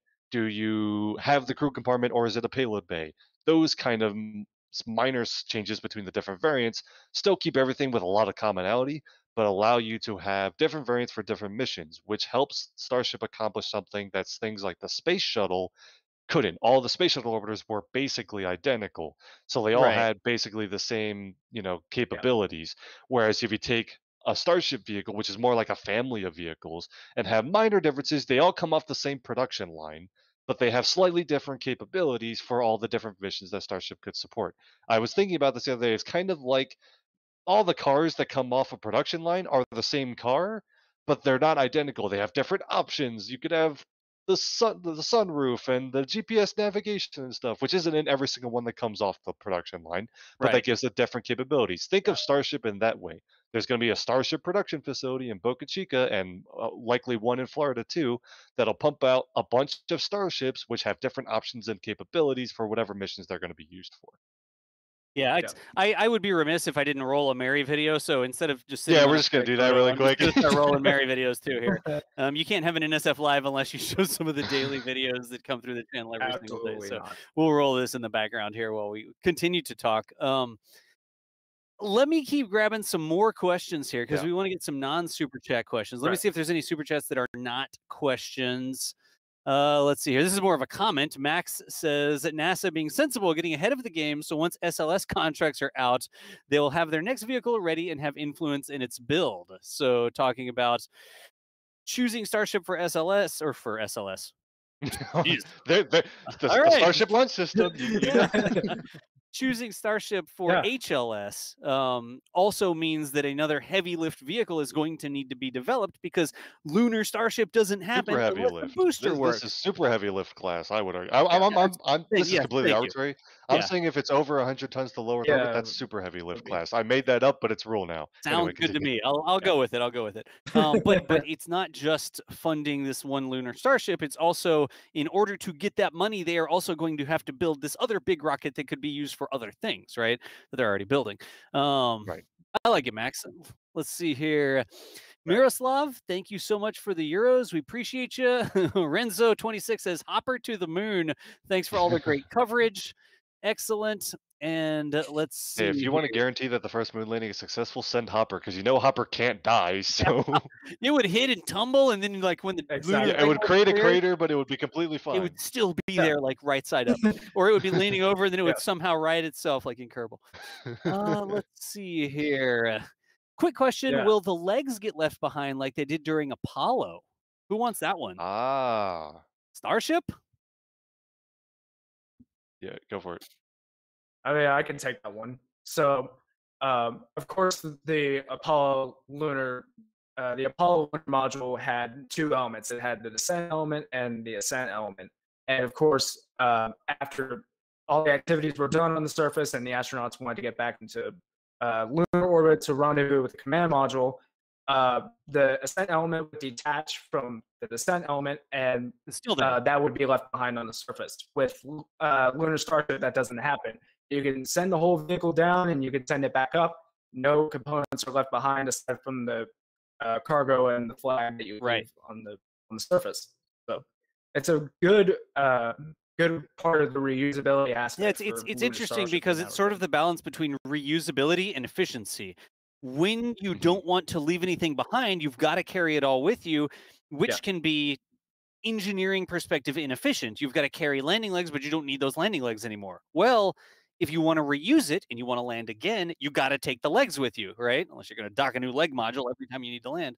So yes, you're toting around Yeah. things that normally would have been left behind because that was the efficient way to do it. The lunar module didn't bring the legs with it on the way back up because it didn't need the legs again. It wasn't going to be reused. Where a Starship, it needs to carry everything with it and not leave anything behind, or else it sort of fails at some of its reusability goals, right? Except for the propellant. The propellant's the only thing it leaves behind. Right, yeah, Um, sure. And the other Yeah. quick points to make on that, well, I was telling you earlier about how I think Starship is actually the simplest Correct. of the three proposed human landing systems. It's partly because there's no staging event, right? It separates from Super Heavy during the initial launch, and that's it. There's no leaving a descent element on the moon. There's no transfer element aspect. It's all built into one. And that also aids that reusability goal, which NASA also values because NASA was looking for designs that Yeah. are either initially or can be evolved to be fully reusable. And right, Starship is actually the only one of the three that was 100% reusable in at least Right. eventually. Even Dynetics and Blue Origin said, oh, well, we can reuse parts of it, but we don't really have a way to reuse our transfer element, or we don't really have a way to reuse our drop tanks if you're talking about Dynetics. right. So even those could have become partially reusable, but not fully reusable. So that is another thing Yeah. that kind of pulled it towards SpaceX's Starship design. Yeah, and along the same lines, also something that could be used as a commercial Yeah. option for other people, not just NASA. That's something that's Yes. specifically said in the selection document. Yep. They liked it because there was a clear plan, Yeah. not for only NASA to buy this, but for other people to other companies to be able to buy rides on this, right? Yes. And it's sort of NASA paying SpaceX to develop this system that then Yeah. also enables other organizations to get into space, which is an interesting thing. Like, if you think it's like, why should the US taxpayers pay for a private company to be able to open up opportunities for other people to buy rides on this thing that the US taxpayers paid for? Well, do you want to go into space or not? Yeah, Right? exactly. It's it's the reason that we have things that are Yeah. funded by government programs like that. Sometimes it might not make sense, but it increases humanity's capacity. We're recycling things better. We're increasing technology, like whatever. The government is supposed to fund stuff like that to make life better. And if they are helping SpaceX design a system that's going to allow humanity to expand into low Earth orbit and the moon and to Mars and to wherever, does that really help everyone? It's not even just helping, United States citizens. Is that helping all of humanity? Right. And Maybe the so. other point to that being, if Lunar Starship Right. was being developed for only NASA, it would be more expensive for a bit, and SpaceX would have been much more hesitant to give the price tag that they did. Part of the reason that Starship is cheaper is because there's a lot of development work that's already been done anyway. But the other part of it is SpaceX knows if they invest some of their resources into developing it, they will get return on that investment because they know there are other customers coming. The Right. Blue Origin and Dynetics teams were very much tailored towards we want to operate this for NASA. Blue Origin's Yeah. descent element was based on Blue Moon, which was supposed to be a commercial system, but Blue Origin chose Right. to only take part of that design and combine it with other elements that were specific to Artemis, which was why the national team system wasn't really a fully commercial thing. Yeah. If Blue Origin had bid on their own complete vertically integrated lander, I'm willing to bet that it would have been less expensive. But that's not the decision Right. that they went with. Right. I wonder if they'll come back with a different option Yeah. for another phase of something. And I that's don't get another the impression. Yeah. Go ahead. Yeah, you know what point I want to bring Yeah. too. This is I kind know. of I know. the other big Yeah. point that I wanted to make sure we talked about. So the original contract that SpaceX has been awarded is for the uncrewed demonstration and a crewed demonstration, which obviously sets them up for future missions as well. However, those have Right. not been awarded yet. They said as soon as this coming week, NASA is going to start fast tracking a program for I forget what they call it, like lunar landing services program. So think commercial resupply services or commercial crew services. We're talking about that's kind of same Yeah. scenario, but to the moon. And so they're going to be able to on-ramp other companies with come up with new designs or new proposals. They'll likely have to go through some sort of demonstration ahead of time, just like SpaceX will, and they'll be behind SpaceX as far as schedule and development timelines go. However, they're going to want to on-ramp more providers because NASA wanted to select at least 2. Actually, they could only select up to 2. They wanted to select 2 for this initial award and didn't have the resources to do so. So they picked Starship to be the initial capability, and they're going to say, okay, we need to create a new program for recurring landing services, of which Starship will likely remain a part of, but the competition will be for Starship and any other companies that want to solicit proposals, and so they can set up a more operational capacity. And they're going to go to Congress and say, this is what happened with the budget you gave us. Give us a better budget so we can do it better after the original missions. Yeah. So that's another key point to make. Starship will not be the only lander. It's just the one that they're starting with. It's like, just give us a nuclear submarine budget or something like that. Come on. Stuff's not that expensive. Honestly, compared to other things that we spend money on, this program's not that expensive. You could double it. And it's like, oh, do we need another aircraft carrier or do we want to be on the moon? You know, do we need 15 more cruise missiles or do we want to be on the moon? Like, it's not in the overall frustrating budget. from our points of view for that kind of thing. And risking getting into the heavy politics stuff. I know. I think if you know what we do for a living, we all know our thoughts on that kind of thing for the most part. Yeah. Let me grab some more questions here. I know that it's 4:30. How are y'all? We started a couple minutes late. Can we keep talking about this? Do y'all have I've got some punch time. out? You got some time? How about you, Tyler? All right, cool. All right, so we'll do another 2 hours. If anyone doesn't have time, we'll kick you off and keep talking with them. We'll just kick you off. I'll draw a picture of you in your spot. In 5 hours, Das will be here on his own, still talking about answering questions. It's one of those topics where there's so much about it, and we could talk about it forever. Let me see. And it's not like we prepared a presentation to talk you through either. We're just talking about stuff, you know. Let's see here. Sepais Banana says, any thoughts on SpaceX using suborbital starships for tourist launches like Blue Origin from the suborbital launch pads? I have not heard suborbital tourism starships. Have y'all?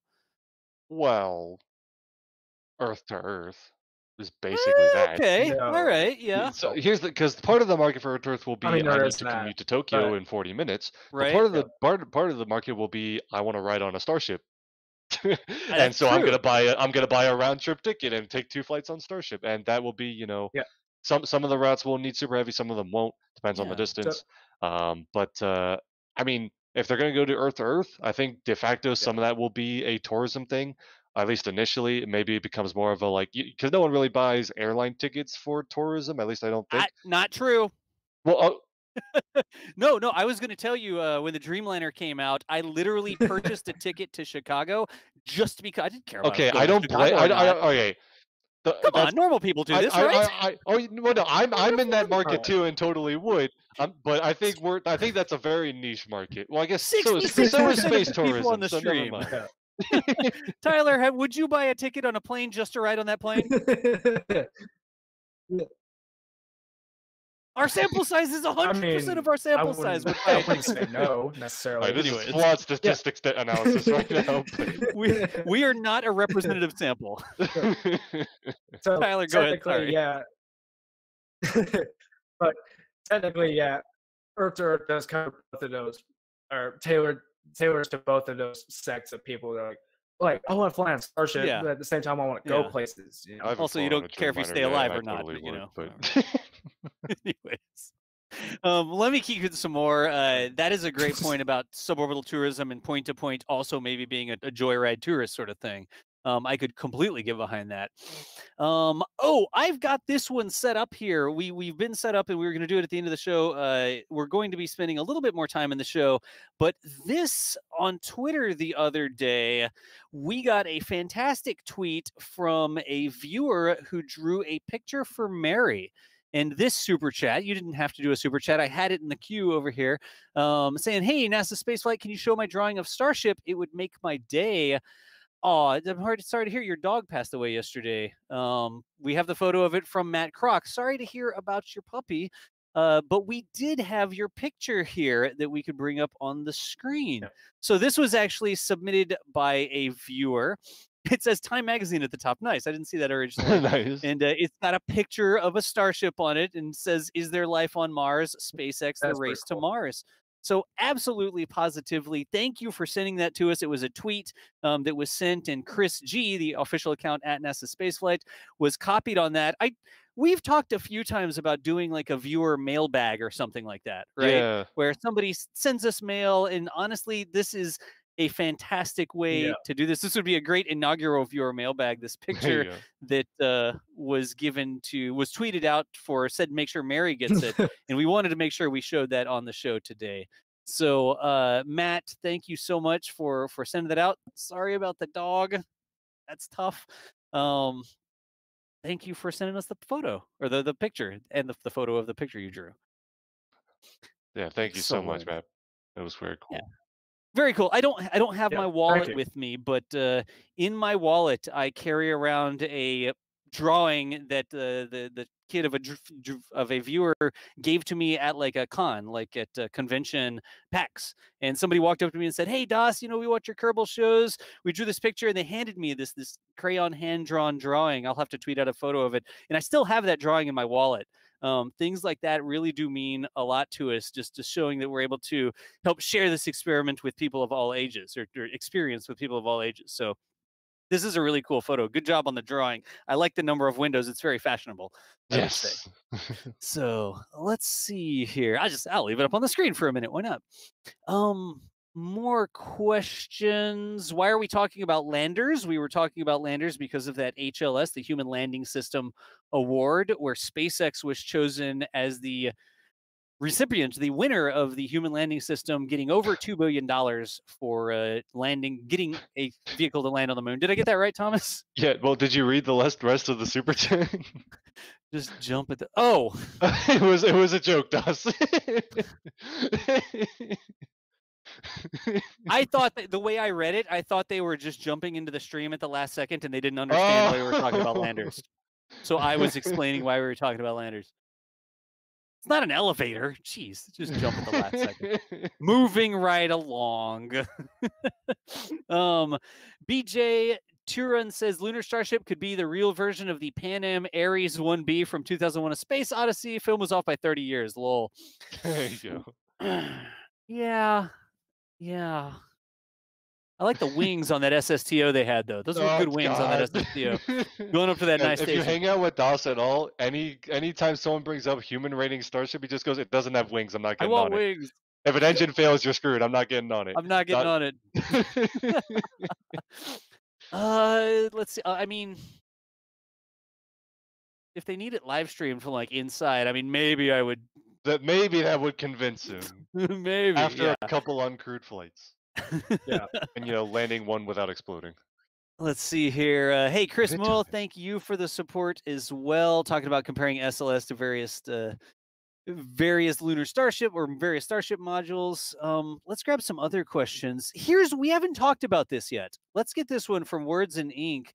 NASA Spaceflight, didn't Blue Origin's proposal disqualify themselves because they wanted funding up front? Who wants to talk about that weird comment that was in there? Yeah, so basically there were rules about how much funding could come at the time of the award, so yesterday. Right? And as part of everyone's proposal, the companies lays out when certain amounts of their price need to be delivered by, which we kind of talked about earlier, how SpaceX actually changed some of that to make sure that NASA could afford the bid. Right. Blue Origin's bid asked for, I believe, 2 awards very early on that actually broke the rules of the program and technically disqualified them from being awarded anything. Now, could they, if they really needed that award to happen, could they have gone to Blue Origin and said, "Look, we want to select your lander, but you broke the rules here. We need to modify your payment schedule to make sure it complies"? They could have likely done that. But the way it was proposed actually broke the rules and disqualified them, correct? What's the exact wording here? Render Blue Origin's proposal ineligible for award without the government engaging in discussions or negotiations, like I said. So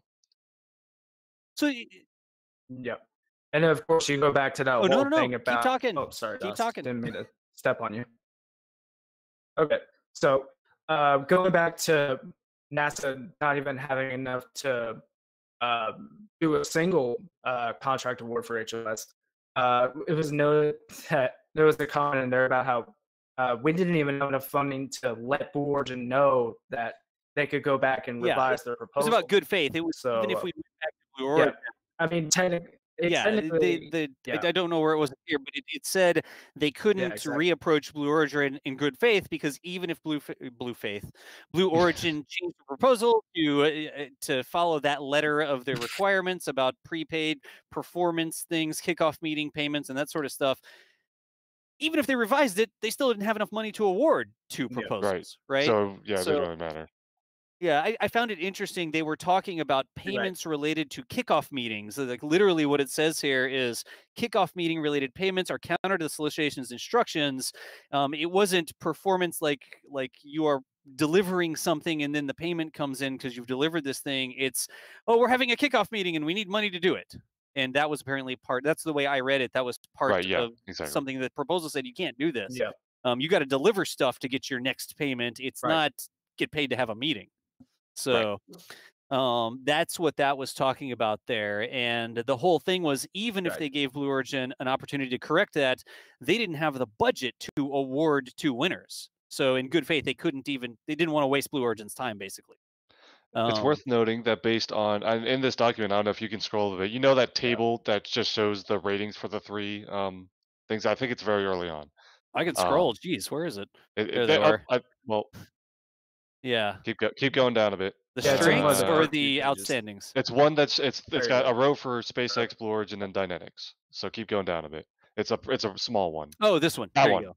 Yeah. So if you actually look at Yeah, this, it's- and basically, obviously, they There. go into a lot more detail later in the document, but this is Right. just a 1 or 2 word summary of the two kind of things they look at: the technical readiness of the actual design, and then the way that the company is managing their program.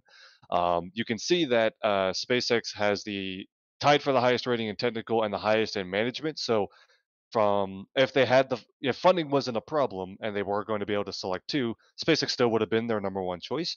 However, their number two choice would have been Blue Origin because they had a higher technical rating than Dynetics did. So just another thing to point out, should the funding not have been a problem, that's where those other proposals stood. Yeah, it's interesting here. It basically says, technical rating factor 1 is does your design have a chance of working? Right.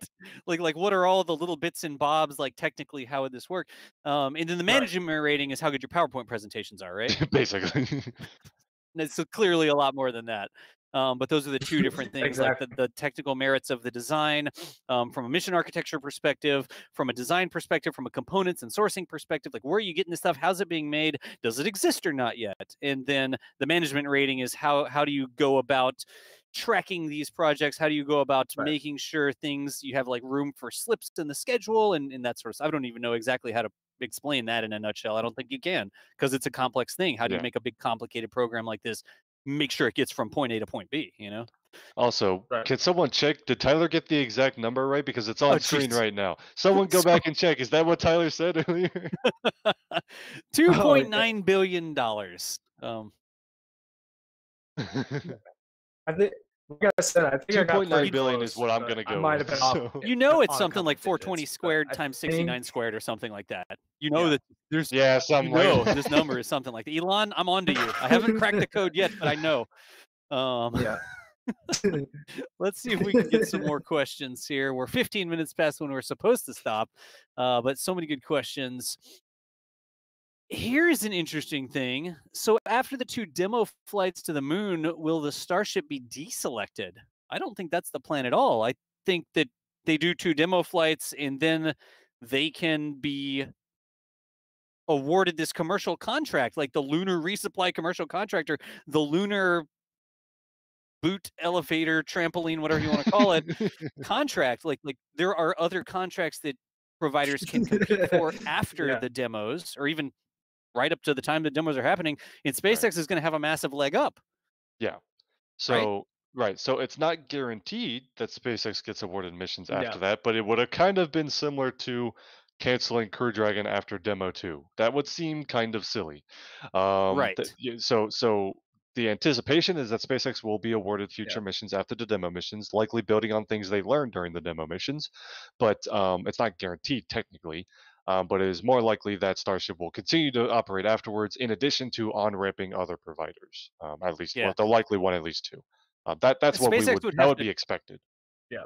They'd have to really screw something up in Yeah. order to not be competitive for future regular commercial visits to the moon. Like Right. they're never able to actually land on the moon, or something super serious that I don't think anybody would envision happening, right? Correct. Yeah. Okay. We'll try to speed run some of these questions here.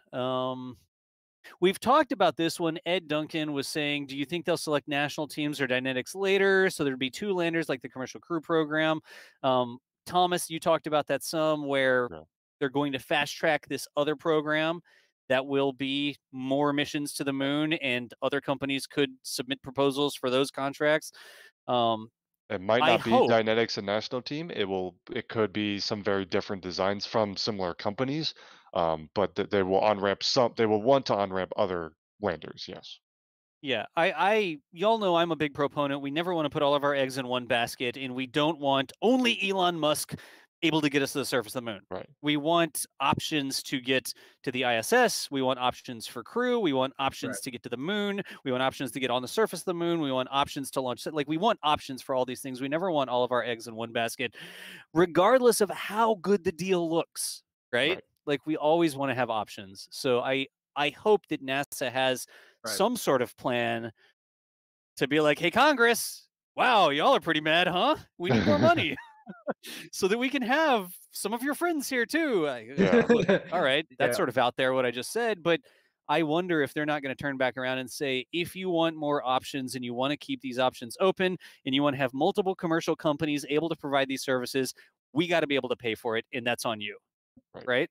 No, you're exactly right. Yeah. So I do imagine that NASA has something that they're thinking of that will give us multiple options to get to the moon, and another company to be able to bid for services like that. The folks at NASA are not stupid. They're they not know dumb. exactly what they're doing. Yeah. Yeah. Let's see here. So there's a ton of questions, and we actually answered most of these questions just over the course of our discussion. So if we didn't specifically read out your question here, it may be because we actually answered it before I even saw the question. Let me see if there's anything. This is interesting. I like this. I hadn't thought of this before. Rick was asking, would a starship on the moon or its shadow be visible from Earth and deter future hoax or conspiracies? Is Starship big enough to cast a shadow you could see with the telescope from the ground on Earth? No, right? I don't know the answer.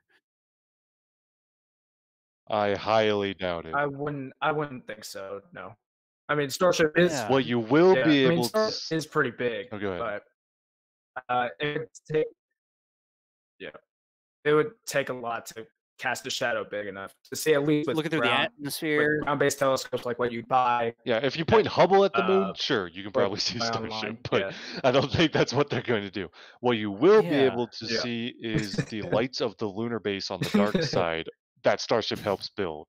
But you won't be able to see individual starships, okay?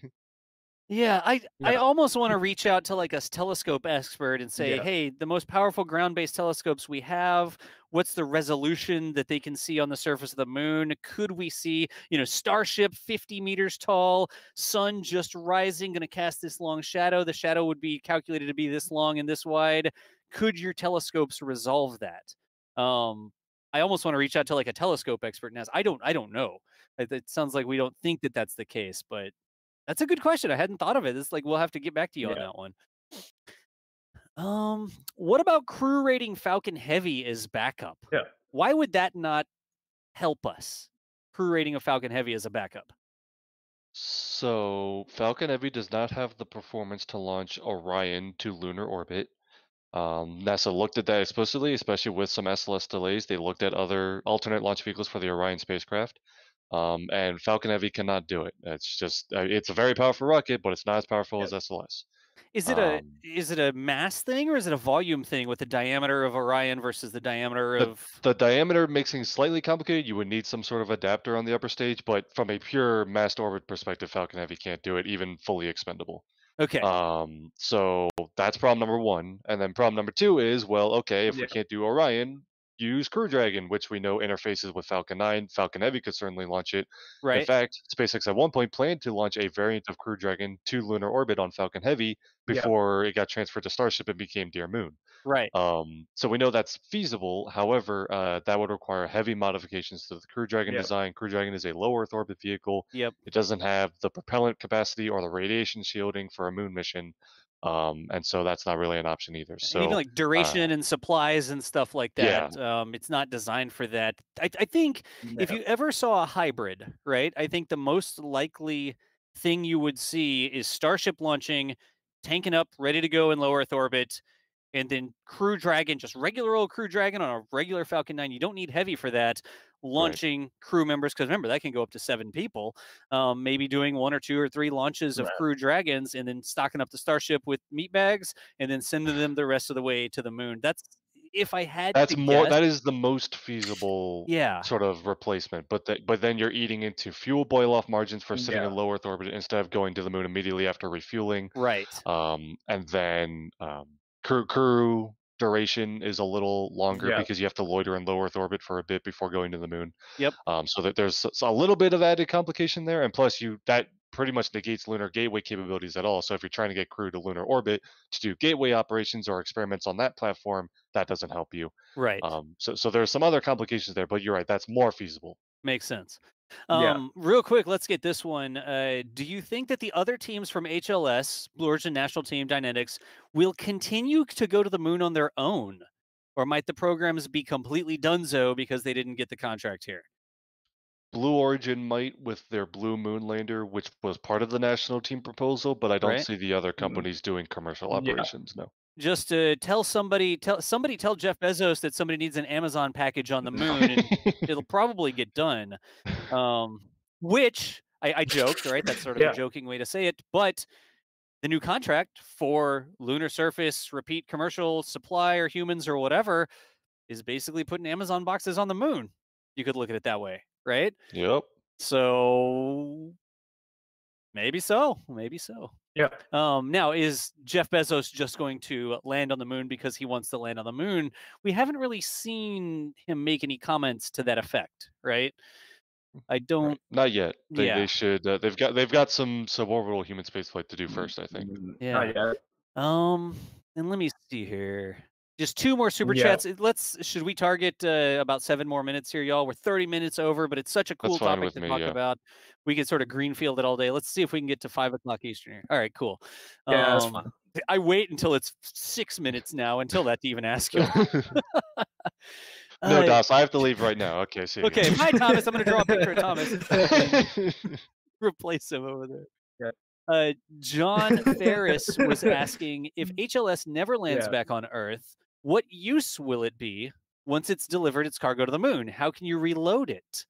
So, this is a good question. Is SpaceX using the same Starship for both landings? Or is it 2 different lunar starships? That's a good question. Well, I okay, mean, so to answer the base question, It is. Starship can be refueled, which means either sending a tanker to lunar orbit to refuel there, or sending the lunar Starship back to low Earth orbit and refueling there. Either way, right? that's how you reload the fuel, and then you can launch Crew on Right. Orion, or like we mentioned, if I don't know, Dragon never becomes a thing, but really Orion practically to Right? load your crew and cargo through into the payload section. So you can refuel and reload that way, and some of that will also involve docking to Gateway instead of Orion, but same concept. Go through the Right, docking right. hatch, reload it with new cargo, potentially brought up on a different Starship or brought up on a Right. Dragon XL or something. But that's how you would refuel and reload between landings. Right. The idea of using the same Starship for both landings, that is how the system is designed. I mean, I would be surprised if they didn't have Well, okay. Certainly, that's the plan going I am forward. It's just for questioning these two everything now. specific. Hold on. So I I was talking earlier about you're going to operate like a fleet Yeah. of different variants, right? And if you're talking about the Lunar Starship variant, well, if you want more than Many. one, where are you going to keep them? They're not going to land on Earth because they can't. They Yeah, don't have the aero they can't. surfaces. I guess you could have multiple on the surface at a time. You Yeah. could also have, I don't know if there'd be room. Once Gateway's a thing, you could actually have multiple dock to Gateway at once. So if you operated like Right. 2 lunar That would be starships, ridiculous, by the way. it would be Multiple hilarious. starships. One You lunar wouldn't even starship see, is like, bigger than Gateway.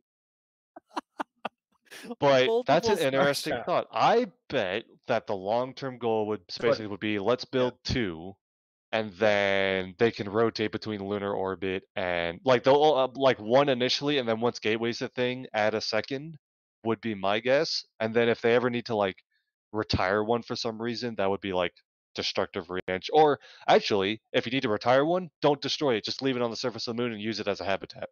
Yeah, that's exactly what I was going to say. Tyler, go. Yeah. Oh, no, I was just gonna say, back to Starship and Lunar Gateway rendezvous and docking. So, when you take into consideration the internal surface or the internal volume of both spacecraft, so would Starship be docking to Lunar Gateway, It's like a ship or can would carry Lunar a Gateway be boat, docking but to Starship? Yeah, right. Uh, yeah. huh. I think Just- that's going to be just something really funny I thought I'd interesting. point out. For me, it comes down to Starship, Lunar Starship, loads up, got astronauts on board. It's in lunar orbit. It lands on the surface of the moon. It clearly has to be able to get back into lunar orbit because it's the lander for the astronauts. It's got to go down and come back up. But after Lunar Starship has gone to the moon, landed on the moon, offloaded its cargo, reloaded its astronauts, don't leave anybody behind, takes back off and gets back into lunar orbit, astronauts transfer to another spacecraft. Orion is the spacecraft, right? Does Lunar Starship have enough Delta V left over to return to low Earth orbit? No aero braking, nothing like that. Can it make it back to low Earth orbit so that it could be tanked up there again? Because if it can make it back to lunar orbit, but it doesn't have the Delta V left to get back home, Hmm. not all the way down to the surface, but at least to low Earth orbit, to use it again, you'd have to send a tanker to the moon Right. for it, right?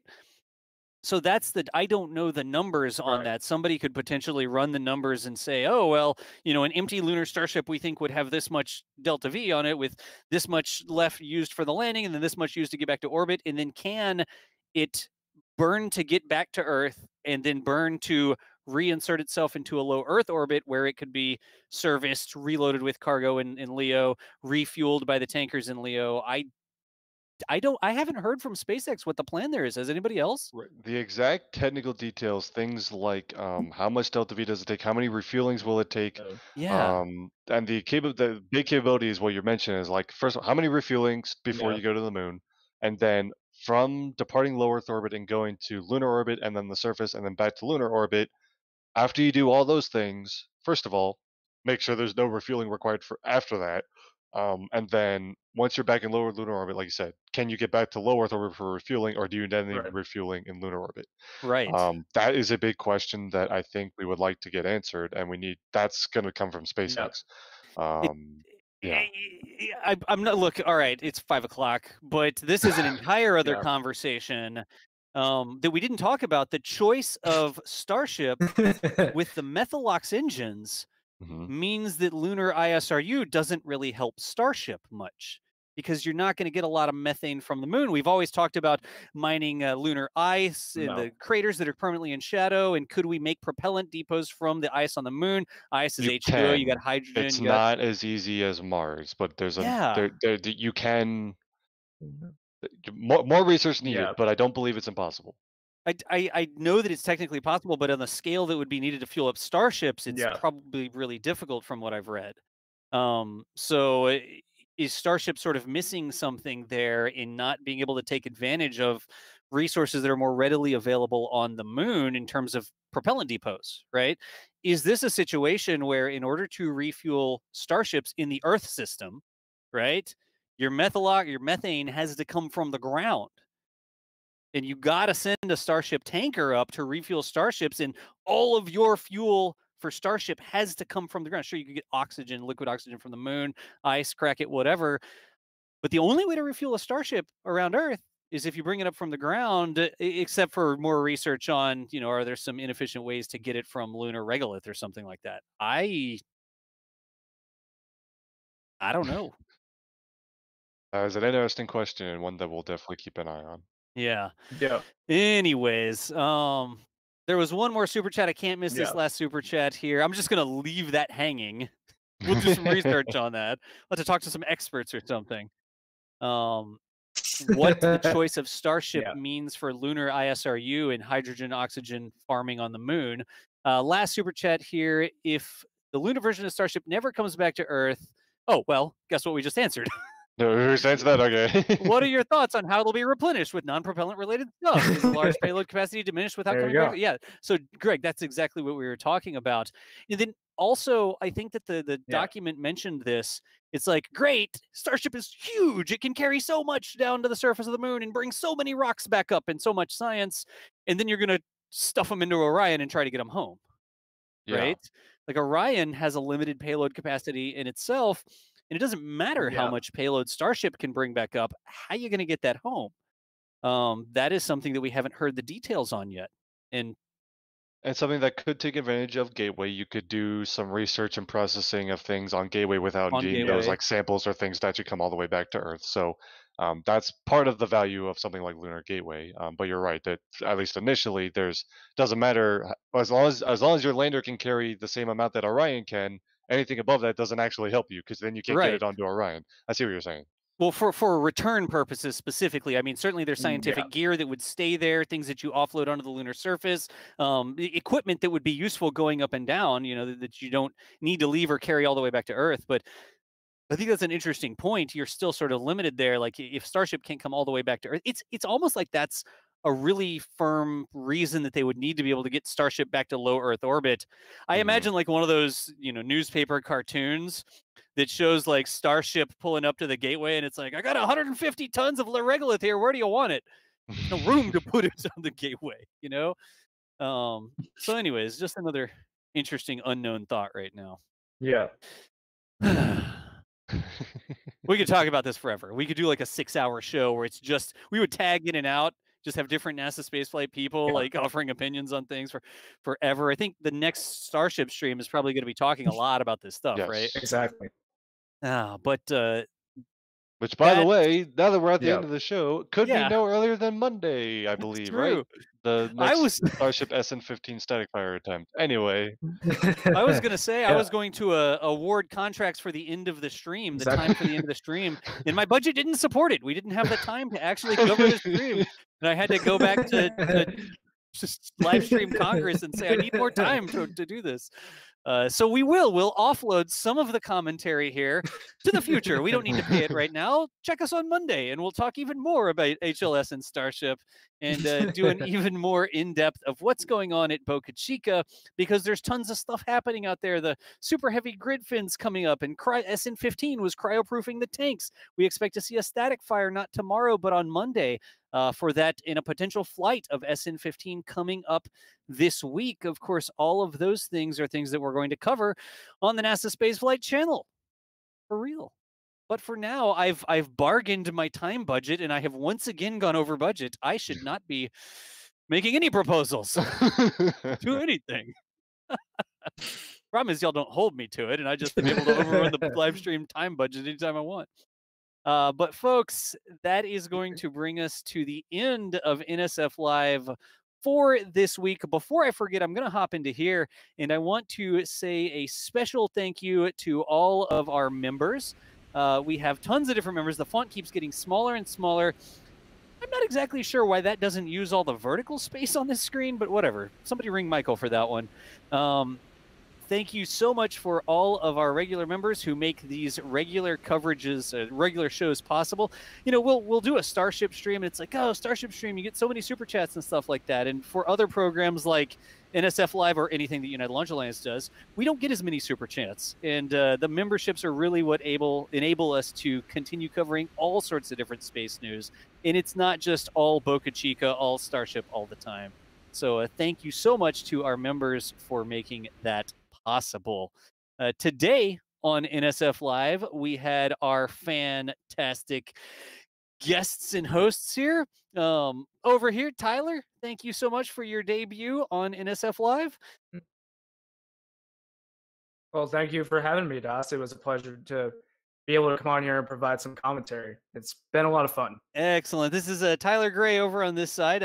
First time here, has been out to Boca Chica, has dialed in for some audio commentary before, but we hope to see you on more NSF Lives in the future. We appreciate you. Also, I can see the blinds now on you, like the blinds, the lighting we were talking about. So sun's coming through.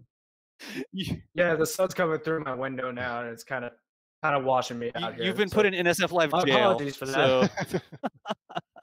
So, this is Tyler, folks. Tyler, good to have you here on the stream today. And then over on this side, Thomas Burghardt. Thomas, you're no stranger. Always appreciate you taking time out of the weekend to join us for the show.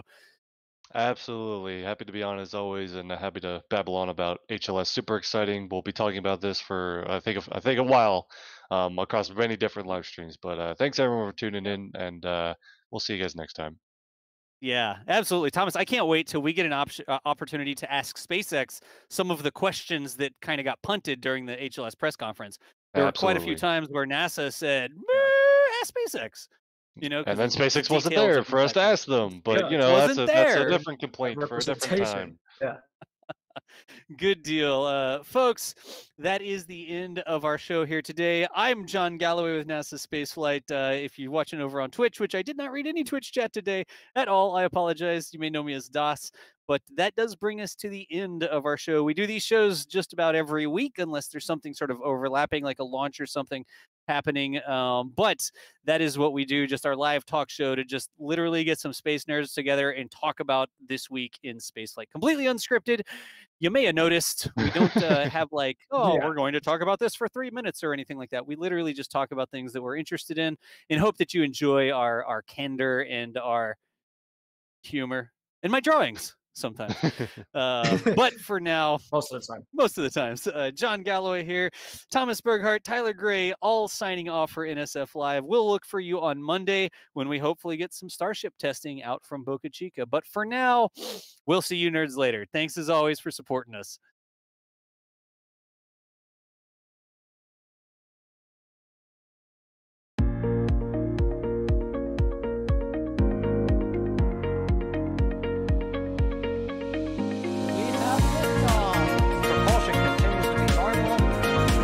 Chamber pressure looks good. Following up. Roger, roll, Atlantic. Water tower, fly! Flight downside, speed off. Yikes. You bet. We don't need any more of these.